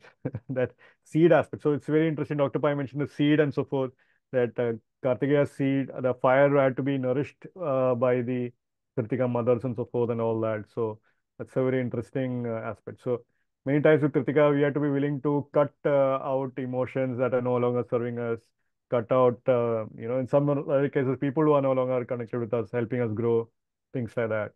And of course, cutting is like a normally editor's job. So we have to be the editor of our own life and all that. So that kind of thing. Good to do that kind of thing, in general also. But anyway, Maybe I don't know whether Kritika Nakshatra can be good editors. yeah, Kritika native. excellent editors for sure. Good chance. Very good. Kritika cutting, right? All day long, it is a cutting. I Seamstresses, think tailors, I think people. who's that director? No, who says the the Yeah. movie?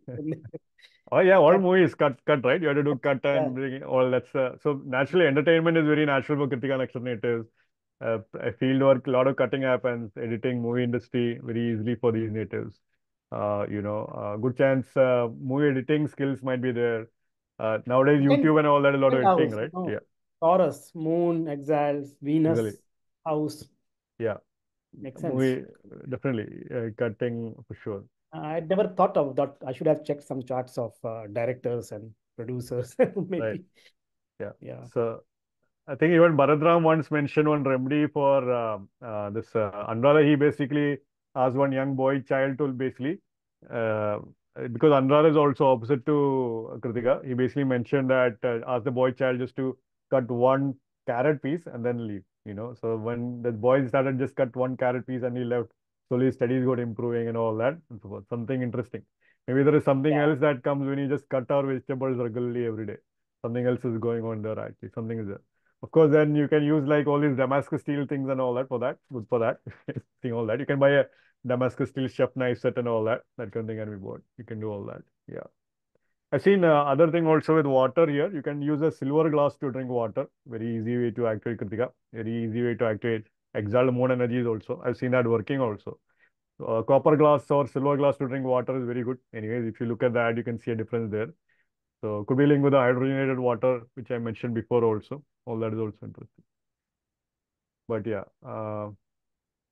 okay, yeah, definitely a lot of movie stars for sure. I think one point I want to say, Dr. Pai, was that I think India is also Kritika Lagna, if I'm not mistaken. So maybe India might be having some big thing going on. people, these natives might have karma with India or something like that. That kind of thing might happen potentially. India, of course, land of fire rituals, temples and all that, but something might happen there. I think when India had the eclipse, when the second wave of corona was happening, eclipse was happening on, I think Rahu was in Krittika or the eclipse was in Taurus or something like that. When the second, it was the worst wave for India and all that. So that kind of thing actually. It was so some interesting karma is there with India also in that regard. Maybe as you mentioned, the hydrogen might be more in India or something in the future. Potential that could also happen. But yeah. Oh, yeah. I was curious to know whether India is. I know it's a Taurus Lagna, but I don't know whether it's a Kritika or whether it's a. Yeah, I think it's Rahu is in Krittika if I'm not Possible. mistaken. Rohini is the Lagna Nakshatra. Could be so. Not sure. Rahu is in Krittika if I'm not mistaken. Let me. Yeah, I was just checking. Let me check it and see whether what it is. Yeah, but interesting. Yeah, um, definitely Kritika and Ashlesha are the two things. Yeah. Check. Yeah, Kritika. Yeah, yeah. Rahu is in definitely Kritika. Ascendant is also Kritika, it seems. Okay. Okay. Yeah. So makes sense actually. Rahu So in, when so both are Kritika. right, because in the recently the new parliament and all that, they actually did some Murugan thing actually, right? They put the scepter or something like that, if I'm not mistaken, Yeah. Yeah, which you see explains this? that. I've Yeah. just put 140, 1 minute 40 seconds, but something just not to put Right. well. But still, it looks like Kritika. Right. Yeah. So maybe India might, in some karma with India kind of thing can happen with Kritika also because of that. Mm. So Mm. sometimes if the countries and nakshatras are aligned with your nakshatra, maybe you might end up in that country. Potential for that could be happening. So That's why um, Indus Valley civilization, exactly when when vernal equinox was in Kritika Nakshatra. yeah, Yeah, India is known for that, correct? Cutting right. Yeah, makes sense. But you also say India's birth has happened with the dividing the country. So that is cutting the country into two the country. countries. Exactly. Yes. Yep. Yep. Who knows? Maybe in the future it might unite also, right? As you mentioned with Kartika and all that. So who knows? Maybe that might also happen in the future. But And yeah, exactly where the Indus Valley civilization is, I think around that area only the cut has happened, right? The interesting. Yeah, Mohenjo-daro and right, Harappa and wherever. I think right. it is almost on the border. Yep. Yep. Yep. Interesting. Interesting. Exactly. Yeah, Interesting. Okay, sure. so shall So we wrap up? Is there yeah, anything else, Sandeep, you wanted to add? no, not Dr. Pai, final words by you actually. Any final words you would like to add? Yeah, No, I think this was great. I mean, we should do more such videos, and I always love to sit and absorb. There is always, no matter how many times you have done these videos, like I said before we got started, every session you sit through them, you will learn something new. That's true. That's And how the seed fascinating it. concept, the seed concept was very interesting to see how those things, and Indra, again, the concept of Indra and Agni coming together. Very Yeah. new. So something Yeah. fascinating all the time. Whenever we see anything, again, yeah, interesting that also you see that moon gets exalted here. We talked about the peacock, how Krishna also keeps the peacock on his crown to protect right, him as a thing. So is incarnation of, we say, the avatar, which is more closer to the sun, which means like Rama is sun, Krishna is moon.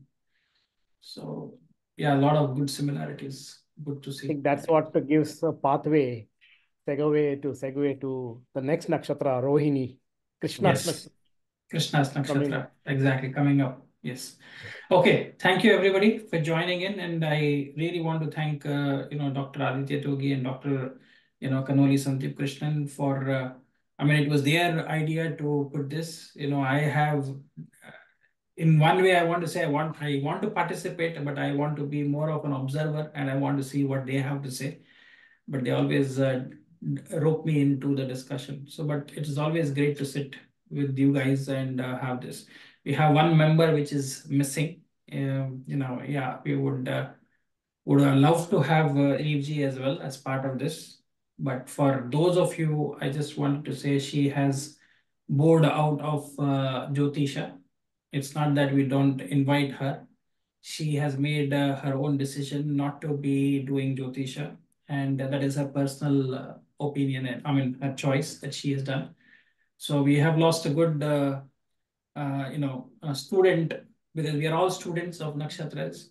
So the 4 students will be missing her, her presence. Huh? Again, it's a cut. I know. So something with the internet.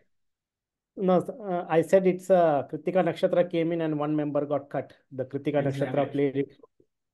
Exactly. We are left for Krittika. We have come with only three members. It's like a triangle, from being 4 members.